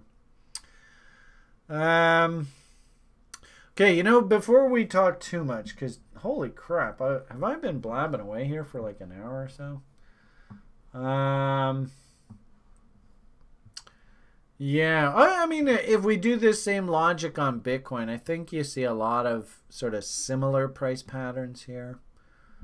So, that's maybe not a bad direction for us to go in here. Hey, look at that. Corn's enjoying a nice rally here this morning. That's good. Where's the best place for us to look at this? There we are. Oh, by the way, actually, we did a little bit of research into this. Colleen, you're still here, aren't you? Colleen, you were asking about this UKG. If I understand correctly, they still have the blockchain working on UKG versus ETH. And I also, it was funny, we went on their website. You can join the SEC and actually lobby to have your original capital given back to you if you join their I don't think it's a class action, but in essence, if you join their claim, you can get reimbursed from these guys because the SEC basically said this was a fraudulent ICO. So that's also something, yeah. I have like 4,000 coins, a total of about $50. Invest in this. For me, I'm just going to let Trex do their silly little games. I mean, if these guys do get their act together and it comes back in at 100x's, whatever, then fine, I'll reinstate it. But I think you have to pay a small fee to Trex to do that now. It's better that they do that now versus before they used to just steal the coins straight from you. Oh, excellent. Okay, so you were able to get these things off. Just leave them in a cold storage wallet. The weird thing is I went to the website. You could tell this Unicoin sort of website, it was very, very sketchy. It just had shill written all over it, which, really shouldn't surprise you. Keep in mind, half this space is just one big shill, right? You got to understand that. So I just for fun last night we were sort of digging into this, so you could join the SEC lawsuit if you feel like it. But I did hear a lot of people say just throw them on a hardware wallet, and if these guys do eventually ever get their act together, then you can move the coins back on an exchange if you want. For whatever it's worth, my hunch is this thing's toast. So anyway, it's here nor there. But we were having some fun talking about that in the lounge last night, so I wanted to update you on that. Probably not best to start this. This is too focused on the short term. What I want to look at is probably something like this. There we go. So I still, believe it or not, feel comfortable, and maybe it makes sense with the NASDAQ going up and tagging Mountain Man a little bit higher. I still feel comfortable about this massive Gartley pattern that we drew on the charts years ago now. This has been on here for a long time. In fact, actually, look, you can see spring 19. That's when I first saved this chart. That's what, about a year and a half ago. And, you know, we had great studies where through this we tried to figure out what the cost of production was and where we would find a bottom. That was a great study done by Tony. I don't know whether he's still around or not. Then our very normal, what they call a dead cat bounce right up to 61.8 mountain man levels. Very normal. Nothing really out of the ordinary here.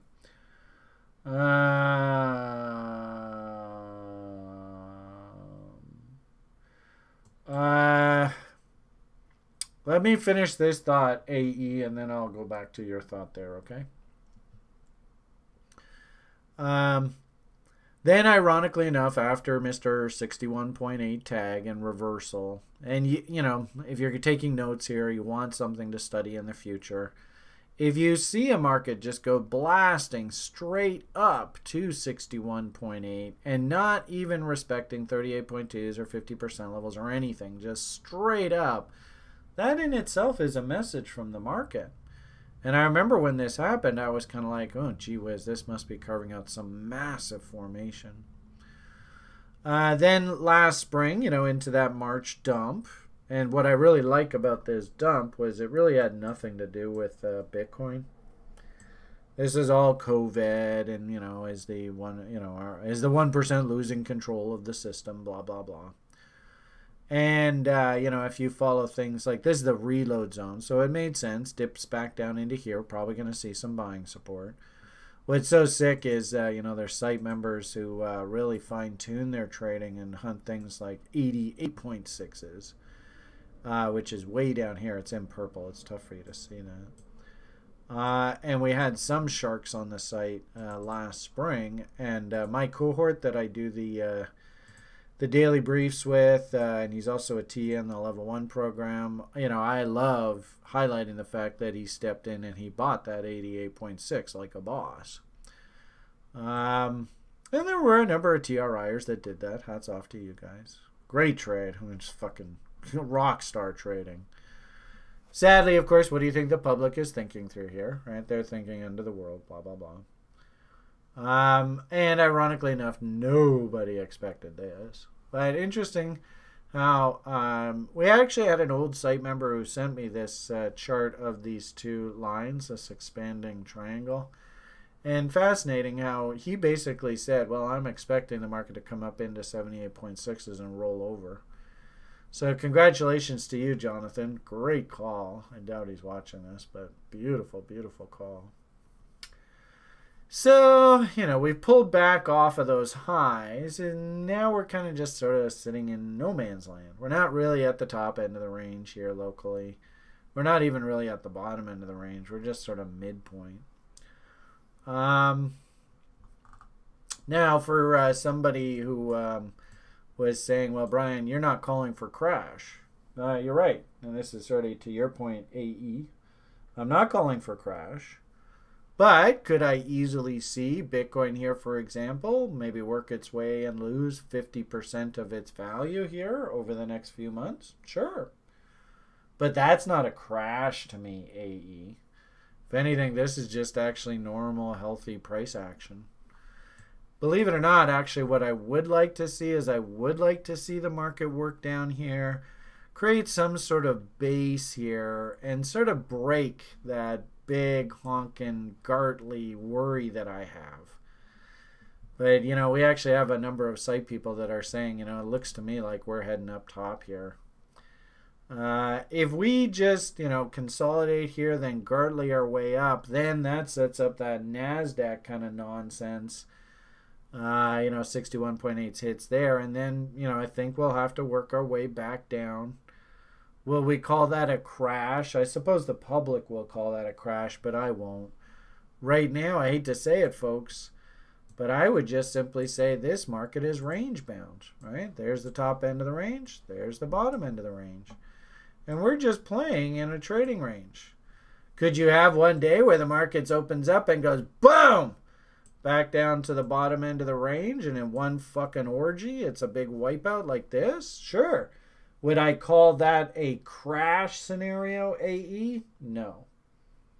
So we have to be careful about the context of, could price go down, and a lot of people who FOMO bought the top get absolutely destroyed if they bought on margin and they lose everything? Sure, that happens all the time in the market. But would I call that a crash scenario, that the economy is rolling over and, you know, mass bankruptcy, mass foreclosure, brother, can you spare a dime? No, I don't think we're in that scenario. And I mean, just look around. Have the banksters said, nah, you know what? No credit for you. No, the banksters are doing the exact opposite scenario. Again, that doesn't really paint crash scenario to me. So does that help AE? I hope that helps. I mean, this is a trading range. As far as I'm concerned, this is a trading range. The only problem here is this a good place to be buying? To me, this looks like you're buying just about exactly the middle of the range, eh? There's no edge here. I mean, yeah, it could go up. Yeah, it could go down. Ideally, we want to try and concentrate on, you know, boxes, green boxes, ideally, for buying. So that's sort of the corn on the big picture sort of view. And believe it or not, folks, I know you're not going to like me saying this, but I definitely like this scenario. All this is just the market acting symmetrically, right? We went up, and how do we just symmetrically correct this rally? Doesn't mean it's going to happen. Usually the market never repeats itself exactly, but it kind of rhymes. So I do like dips, you know, just healthy 50% retracements. This would just be normal. I think I showed you on like that NASDAQ chart and stuff like that. Like 50% levels, that's normal. That's just business as usual.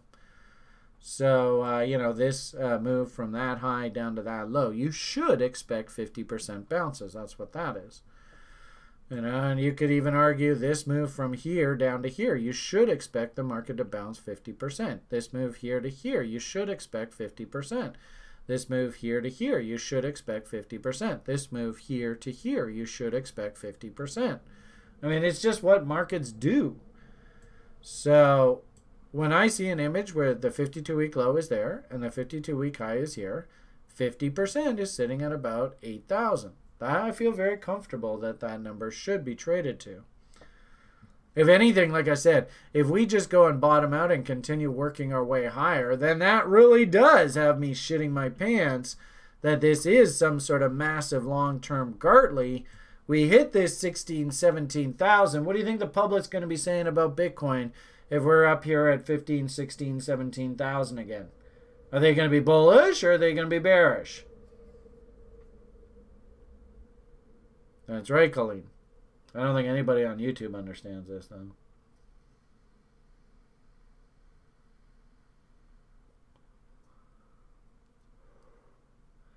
Not a single post there on YouTube. Boo. Public's going to be super bullish. And then what really sad, of course, is we all know. If the public is super bullish, should we maybe cool our jets? Yeah, well, that's the whole point of the Gartley, is that it does 61.8, does 78.6. I mean, just fucking fibs like a boss. Then it hits 78.6, like fibs like a boss. But we should be watching for divergence up in here. And, of course, watching public sentiment. And my hunch is there's going to be one hell of a kick-ass short trade that sets up right up top here. Yeah, we'll see how it goes. But that's a... Yeah. Actually, well, you can't... Again, we're kind of like in no man's land right here. So you can't say that this is for sure to happen. And really, what should naturally happen is we should come back down, do 50% levels, and clean up. So for me to come out here and say, yes, the market's going to go up, or yes, the market's going to go down, guaranteed, that's actually irresponsible of me. And that's half of why I think a lot of people in the financial services industry get sucked down this road. Is you sell subscriptions saying, hey, this is going to happen. I'm predicting the future. You're guaranteed to make money. And unfortunately, I just don't do that. So as a result, I love the positive feedback. I love the, at least this guy's not blowing smoke up my ass. But at the same time, you're probably never going to see any of my videos go viral. You're probably never going to see me, like, oh, he's a total rock star. I'm kind of the chicken shit guy. But I can guarantee you the chicken shit guy here, he's going to be here 20, 30 years from now, just doing the same damn thing all over again. Oh boy, so Alex is saying on YouTube they're getting all crazy again. Saw YouTube that they have 2 accounts and they pull the what happened chart. Oh, that's terrible, eh? Oh, Jesus. Hey, good, Leon. You're a general. You're taking advantage of the free trials. You're watching the free videos. And now Leon's already spitting out my cliches. So there's a guy who's actually getting his money's worth here. Way to go, Leon. I don't think it's a good idea to... Brian is going to be... Oh, oh shit. No, I doubt it. Mind you, I respect that guy. I respect him because he started out basically at the bottom. And just being who he was, he lived the American dream. So I really respect that guy for that. Joe Rogan, his name. Yeah. I mean, I think he comes across as true. And I like that. I'm not really the biggest fan of fighting and that kind of stuff. So I never really was a fan because he went down that road. But, hey, he saw an opportunity. It was his passion. And he went for it. So I have great respect for him for that. The people that I don't like are the people that their conversation is just one direction constantly. Maybe they have a thesis, but it's a thesis that's based on fear. It's a thesis that's based on pulling the emotional response out of you, and I really, really don't like those kind of people. Okay, so Bitcoin. I can't really tell you anything new to do here today. That's kind of why I spent a lot of time just sort of talking bigger picture stuff. We're kind of just sitting in no man's land right now. Ethereum, same sort of thing. And I'll tell you, if I can get dips down below 250 on Ethereum, love it. Love it, learn it, live it. It's just, oh, so sexy. And in a weird sort of way, I can kind of see that playing out. Can you guys see the bear A, B, C, D forming here? You can see I've already started to draw it. So, A, B. And C, D. Oh, well, that's convenient. Look at that, eh? You can't write this shit any better. I totally did not do that. I always find it hilarious when that shit happens, eh? I mean, that's ridiculous. So, there you go. I don't know. That might happen, it might not. Like I said, don't get into the habit of predicting the future, but, if it does happen, don't be surprised. The one thing I don't like about this that's really kind of screwing with me is the fact that this is a V-top. So technically at some point this top should be tested. So my hunch is, if this is a correction, I again, kind of like Bitcoin, I don't think any of this shit is happening because of crypto itself. I think this is more a function of, 2020, massive, capital flows that can move on a heartbeat. Very emotionally charged environment right now. And in a weird sort of way, of course, crypto kids hate when I say this, but I get the feeling that at institutional order desks, now Bitcoin and crypto is just another button that they push. Risk on, hit the crypto button. Boom. Program trades go in, buy $100 million worth of crypto right across the board. All the orders are pre-formatted. Everybody in crypto just goes, holy fuck, what the hell just happened? And then that also, unfortunately, works the same on the sell side. So I think that's sort of the environment that we've gotten ourselves into now. But, new trade ideas. There's just nothing for a guy like me to do here right now. Nothing. If I want to sell, I might be nice and patient. And I could very easily see a really nice harmonic pattern that sets up at this 88.6. Remember we said, V tops. This should be tested at some point. And then maybe we might actually be starting to carve out bearish bot setups that take us down into these levels. And ideally on my bearish bot setup, I like to have 3, if this is a short trade, 3 lower highs. So I've got 1, I've got 2. So, maybe we start thinking bearish if we test this high, roll back over, and I'm out here. And my hunch is if we start, studying these numbers, the 25 entry is probably almost exactly where I drew that line. Let's see what happens. Survey says, there's our setup. We went 33, but no more than 66. So we'll clone that. Thought we cloned that. Maybe we did. Hey, there it is. We'll drag that and project that off of that line. So there's your A, B, C, D. Now, as traders, we want to try and break this anticipated move into chunks, where I'm going to risk one chunk looking to make the other chunk. And ideally, we'd like the other chunk to be bigger than our risk chunk. So that's how this bot really works well to help traders. Is we see an anticipated move, so how are we going to trade it? Well, if I break the numbers down, oh, isn't that interesting? I drew my level there, but it turns out 25% of the move is there. Boo. So what this is, the bot, and why I like it so much, and you're really gonna, people in the level 1 program, and there are a few level 1ers in this call today, right? What I'd really like you to do is those personality tests, because we really have to figure out what type of personality you are. And then based on your personality, then we can figure out, what kind of trading plan's best going to work for you. But it turns out I'm an ENFJ. So if you actually go and look up what ENFJ is, I really like structure in my trading. It speaks to me. It's the person that I am.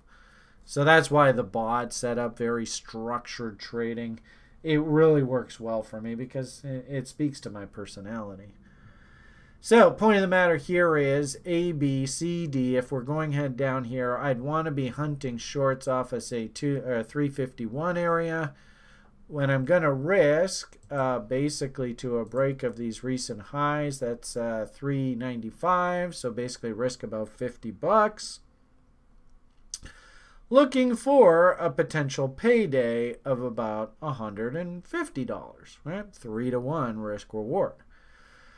So that's what I'd be watching for right now. But like I said, I've got 1 high, I've got 2 highs, so I don't even have enough of structure here to even help me hunt for a trade just yet. I've got location. We could start looking at indicators to see if we're starting to get rollover on things like MACD, on things like RSI, on things like Williams percentage R, on things like volume. Not really getting any signals here at all from these guys. And then, like I said, price structure-wise, I like location, indicator confirmation, and then some sort of price structure. So our third price structure would be, can you politely come up, test this high, roll over, and fail through our 25 line, right? And then I got 1 high, 2 highs, 3 highs to risk against. I've got structure to help me frame the trade. Away you go. But I ain't got anything here. So, and it kind of sucks for the past week or two. I've been saying the same messages. Been wondering what I'm going to tell you guys on these free YouTube videos and stuff because there just isn't anything to do right now. So sorry, guys. I know Shane and Andrew and I still have a few more sort of New Year puts. I think it's a free position that we have on ETH, so we still actually do have some puts. I suppose if we do get this blowout move down into the 200s, then maybe we'll look to liquidate them. But for now, just sort of cooling my jets. And of course, you know, we got these crazy celestial events coming up. I wanted to, just for fun, show you another one of these celestial events. Because keep in mind, there's like 6 of them that are happening this year. So this was another one that's happening. It's the Saturn-Pluto cycle. And what's so cool is you can see where they wax and where they wane. You can see assets grow in value, assets fall in value. Where they wax, assets grow. Where they wane, assets fall. Where they wax, assets grow. Assets wane? Well, wait a minute, Brian. I thought you told me that assets are supposed to fall through this part of the cycle. Ah, they did. But remember, this is a fugazi, right? They fucked with the supply of the currency out, right? So, you know, the public looks at these kind of studies and goes, no, you celestial people, you're all full of shit. I don't want to listen to you. But what they don't understand is actually this is right on cue. It did exactly what it's supposed to do. It's just the powers that be fucked around with the currency, which is dangerous, I'll tell you, folks. Dangerous. So what I did here was I said, okay, here we are. This is a new cycle. This is the past 3 cycles. Let's just throw them on the charts. And I hate to say it, folks, but that's pretty much what I'm expecting our future is going to look like for the next 15 years or so. You know, this is the growth part of the cycle. And that's the irony of it all, is that you guys actually should be super stoked. We are heading into a growth period. Nobody in the world is looking for growth, are they? We are heading into a growth period. So if anything, that makes perfect sense. Remember Mr. Nortel. He was made fun of by the university professors right up at the top of the market. And man, I guess we never did get to the fucking level 1 questions. Sorry, everyone. Remember, Mr. Nortel, he was made fun of at the top of the market because he said, according to our studies, the world is not going to grow anymore. He was right! But we're not in this part of the cycle anymore. If anything, you have to be thinking this is our future. Nobody's thinking that, are they? What did I just say there to generate a downvote? That doesn't make any sense at all. Stupid. And they're like, hey, I want you to talk more about crypto, damn it. Quit talking about the stock market. I guess. Maybe what I said on ETH, they didn't like what I said there about Ethereum, eh? I don't know. Anyway. Hey, it looks like crypto's enjoying a nice little kind of... Hey, look at that. I mean, what letters of the alphabet do we got going on here, folks? So day traders. The funny thing is about these M's and W's is it's not rocket science. It's the same shit. I would be a little careful. You know, usually what happens when I do these weekend videos is the market's pointing one direction in Sunday morning when I do the video. Then I'll go and hang out with Liam and I'll come back and they've topped the market and actually it's starting to break down when I come back. And so it's like, whoa, wait a minute, I thought you were bullish. So just remember, if you're looking at like 30-minute charts, this whole fucking message can change here on a dime, right? So just be prepared for that. But, you know, in the short term, looks like they're taking the market up. That's good. You know, the message I'll be giving to the public tomorrow, I always like to work off of these little charts. And it'll probably be the same message. I don't see any reason why I would change. Where the hell is that? Over here, right? I do have 3 lower highs working on the corn. That's not good. That means that this bearish bot actually is active. And believe it or not, actually, I've been waiting for this Wyckoff check of these lows to actually seriously consider about buying a put. So actually, this counter trend rally here this morning actually is exactly what I wanted to see. It took forever. So you can see, and actually level 3ers, remember our 3 high-low method. Remember what we were talking about in class on Saturday. Do you see how they dumped the market, they rallied it back, then they dumped it again? So all the noobs, they all come wicked and pile in and move their stop there. So in essence, this stop, they move their stops here, but what they don't see is this is actually a level that the institutions want to get short from. So remember, these are shorts. I'm short, so that means that's a buy stop.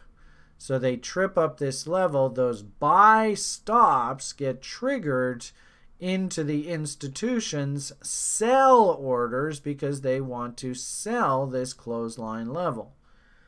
Do we have any level 3ers on the call right here? I'm almost your opposite, Brian. I am INTP. Okay, yeah. Well, so the point there is we have to take some time. We have to figure out what kind of trading plan best suits INTPs. Are you in the school program, Michael? We should talk about that in class.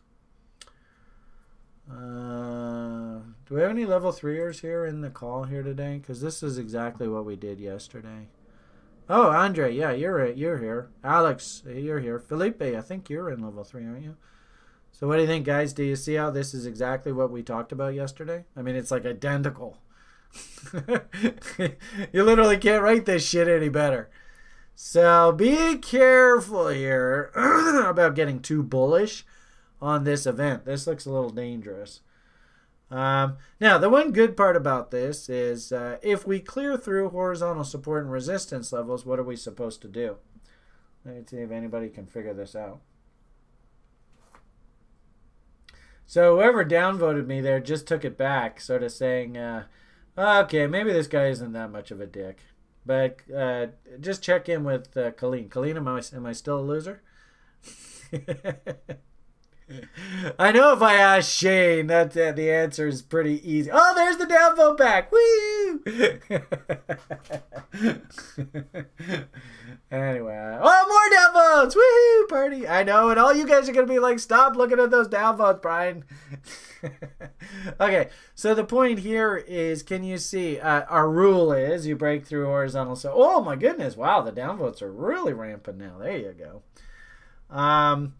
The rule at TRI is if we break through a horizontal support and resistance level, we are supposed to look left. Hey, there you go, Rocker. Good job. So the issue here is if I look left, oh boy, that's basically a straight line up all the way up to here. So believe it or not, do you see on the profile, and I was mentioning this in the site today, who can tell me, is that profile full or does that profile look a bit empty?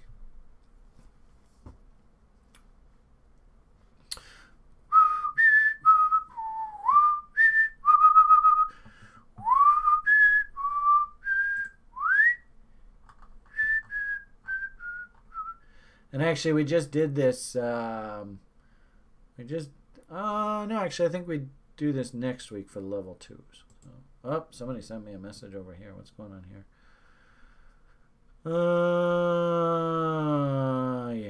Yeah, you're right, Julian. You're right. Yeah, okay. So back to you guys. I was reading something else. We still got some work to do here. I mean, ideally, this profile to tell us that we've fully explored this range and the market's ready to go to a new level. We want to see this profile full. So that means all of this, all of this, all of this. And actually, there was a cool stock that we bought recently that was a key reversal. And its profile just looks solid like a rock. So trust me, this shit works. So the point that I would just say here is, can you see how we could very easily zip all the way right up into here to fill in that profile, right? Fill all this area in. So don't be surprised if there's a bit of play up in here. And then, of course, we have our nice little trend line that we've drawn here. Well, I thought we did. So, you know, we have a rule at TRI. It's not a bad rule. Write it down if you don't know it. But we can't really take a trade on a trend line break. Here's a perfect example. You know, somebody might have been like, hey, Brian, that's a W, man. I got to buy that. And that's a trap. So they break it out. And, of course, the public, they're all like, hey, oh, man, that's a buy signal, right? And they go and buy. And then, boom. So we have a simple rule at TRI. You cannot take this trade until we get a W on the other side of the trend line. Whoops. I didn't want to do that. Let's put you back. All right. So you can kind of see that there's a war developing here. Looks a little trappy, to tell you the truth. Sure hope you guys are getting some good value out of this today. It's kind of a fun video. But I can't understand that some people are like, this is a waste of time. Because unfortunately, I'm just not giving you any new trades to take here today. But here, you know, I still think, because I know we used to have one site member here. He used to trade these things just like an evil bastard. And oh, by the way, he drove a blue BMW.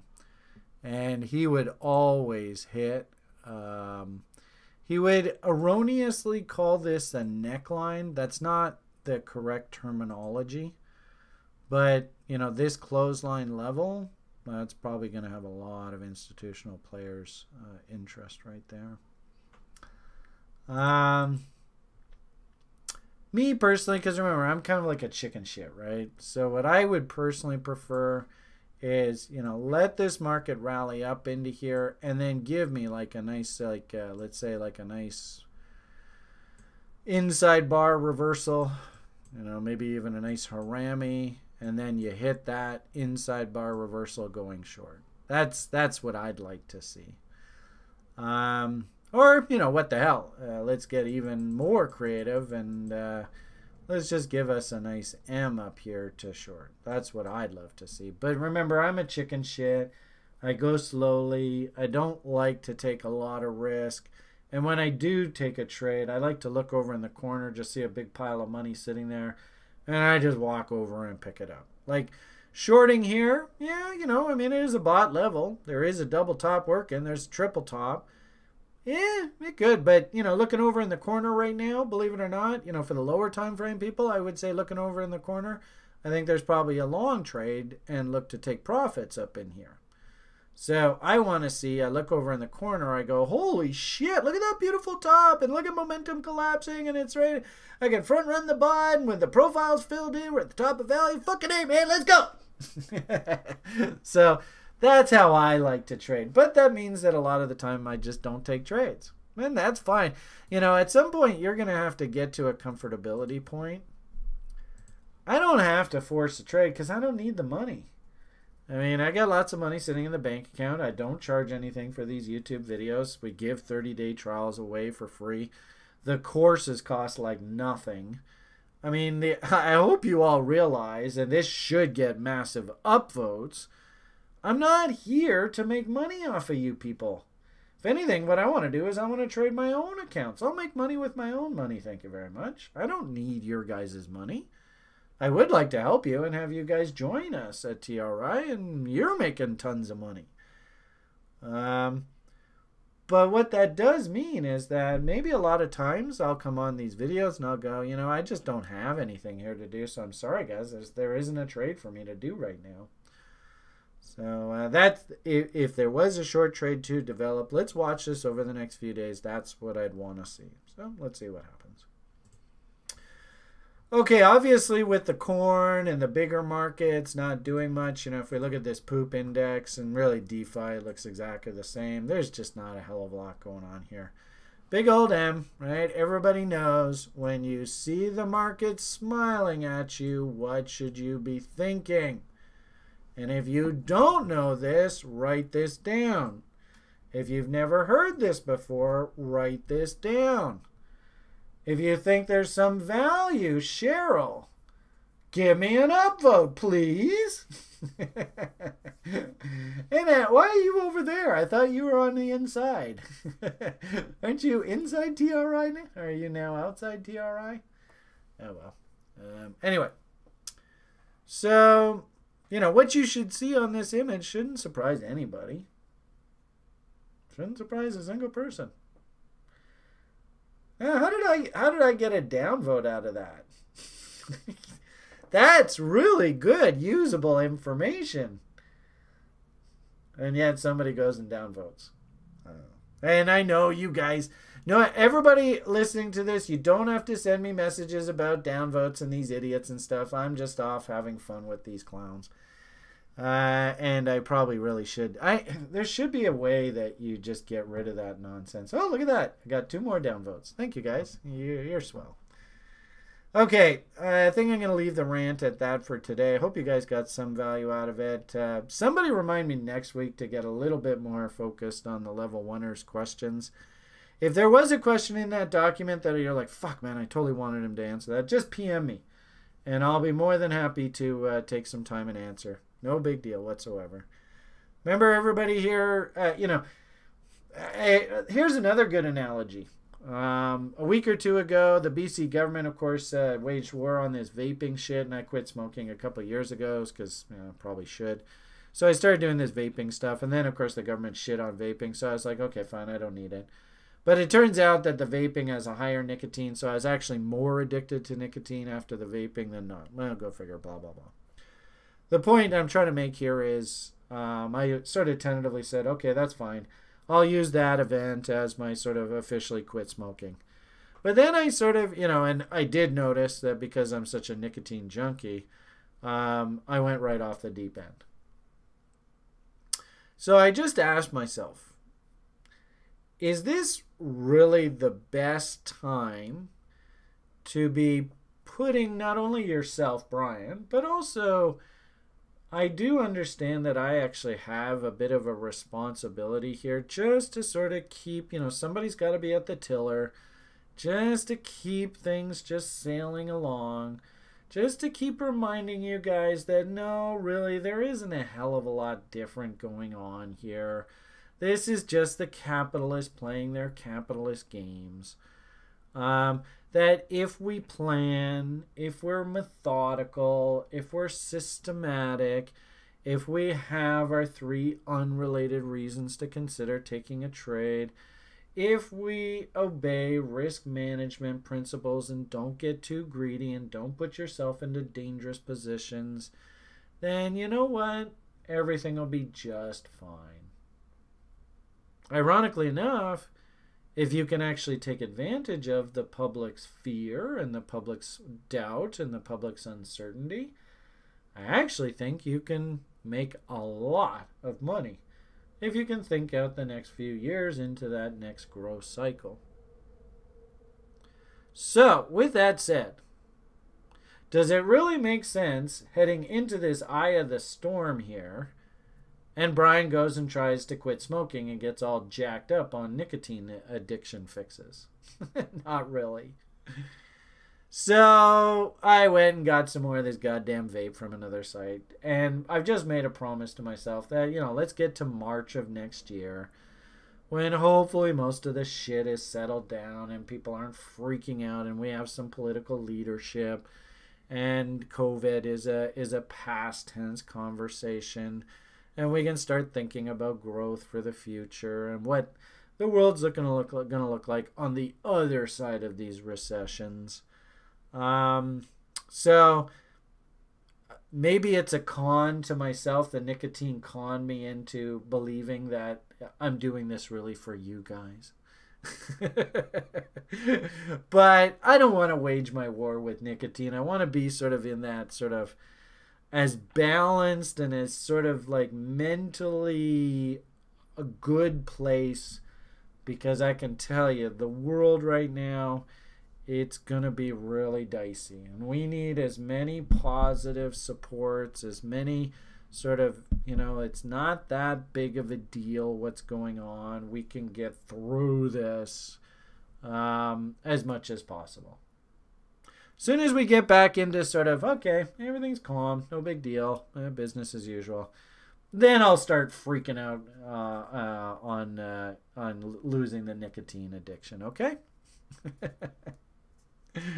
All right, you guys have yourselves a great afternoon. Hell, I even got so bad that I pissed off one of my dearest customers who I love making reference to. Well, switch to. So the problem there, AE, is that it's the nicotine. It's not smoking. I mean, smoking's fun and all, but I don't miss smoking. It's the goddamn nicotine. I mean, fuck, it's worse than heroin. So that's the problem. So hell, I think I told you guys I used to row when I was, or at least I aspired to be a rower. Let's not. I wouldn't say I was a rower. I say I was. I had the aspiration to be a rower, and we weren't even allowed to smoke then. You had to run like 3-4 miles a day, and so everybody did chewing tobacco. I mean, do you guys want me to pick up chew? Maybe I'll pick up chew. Oh, excuse me, I just spat on the microphone. Sorry. Okay, enough blah blah blah. I gotta go get pretty for the boy. The boy's expecting me in the next hour.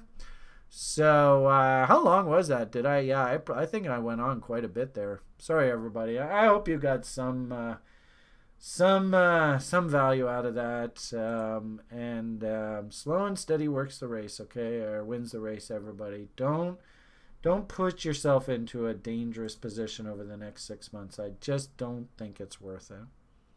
And the irony of it all: buy when it snows, sell when it goes. Really take advantage of this winter. Accumulate so that when we get back into next summer, you're banging out doubles like a boss, like everybody else. Okay, guys, have yourself an awesome rest of your day. All the best, and bye for now.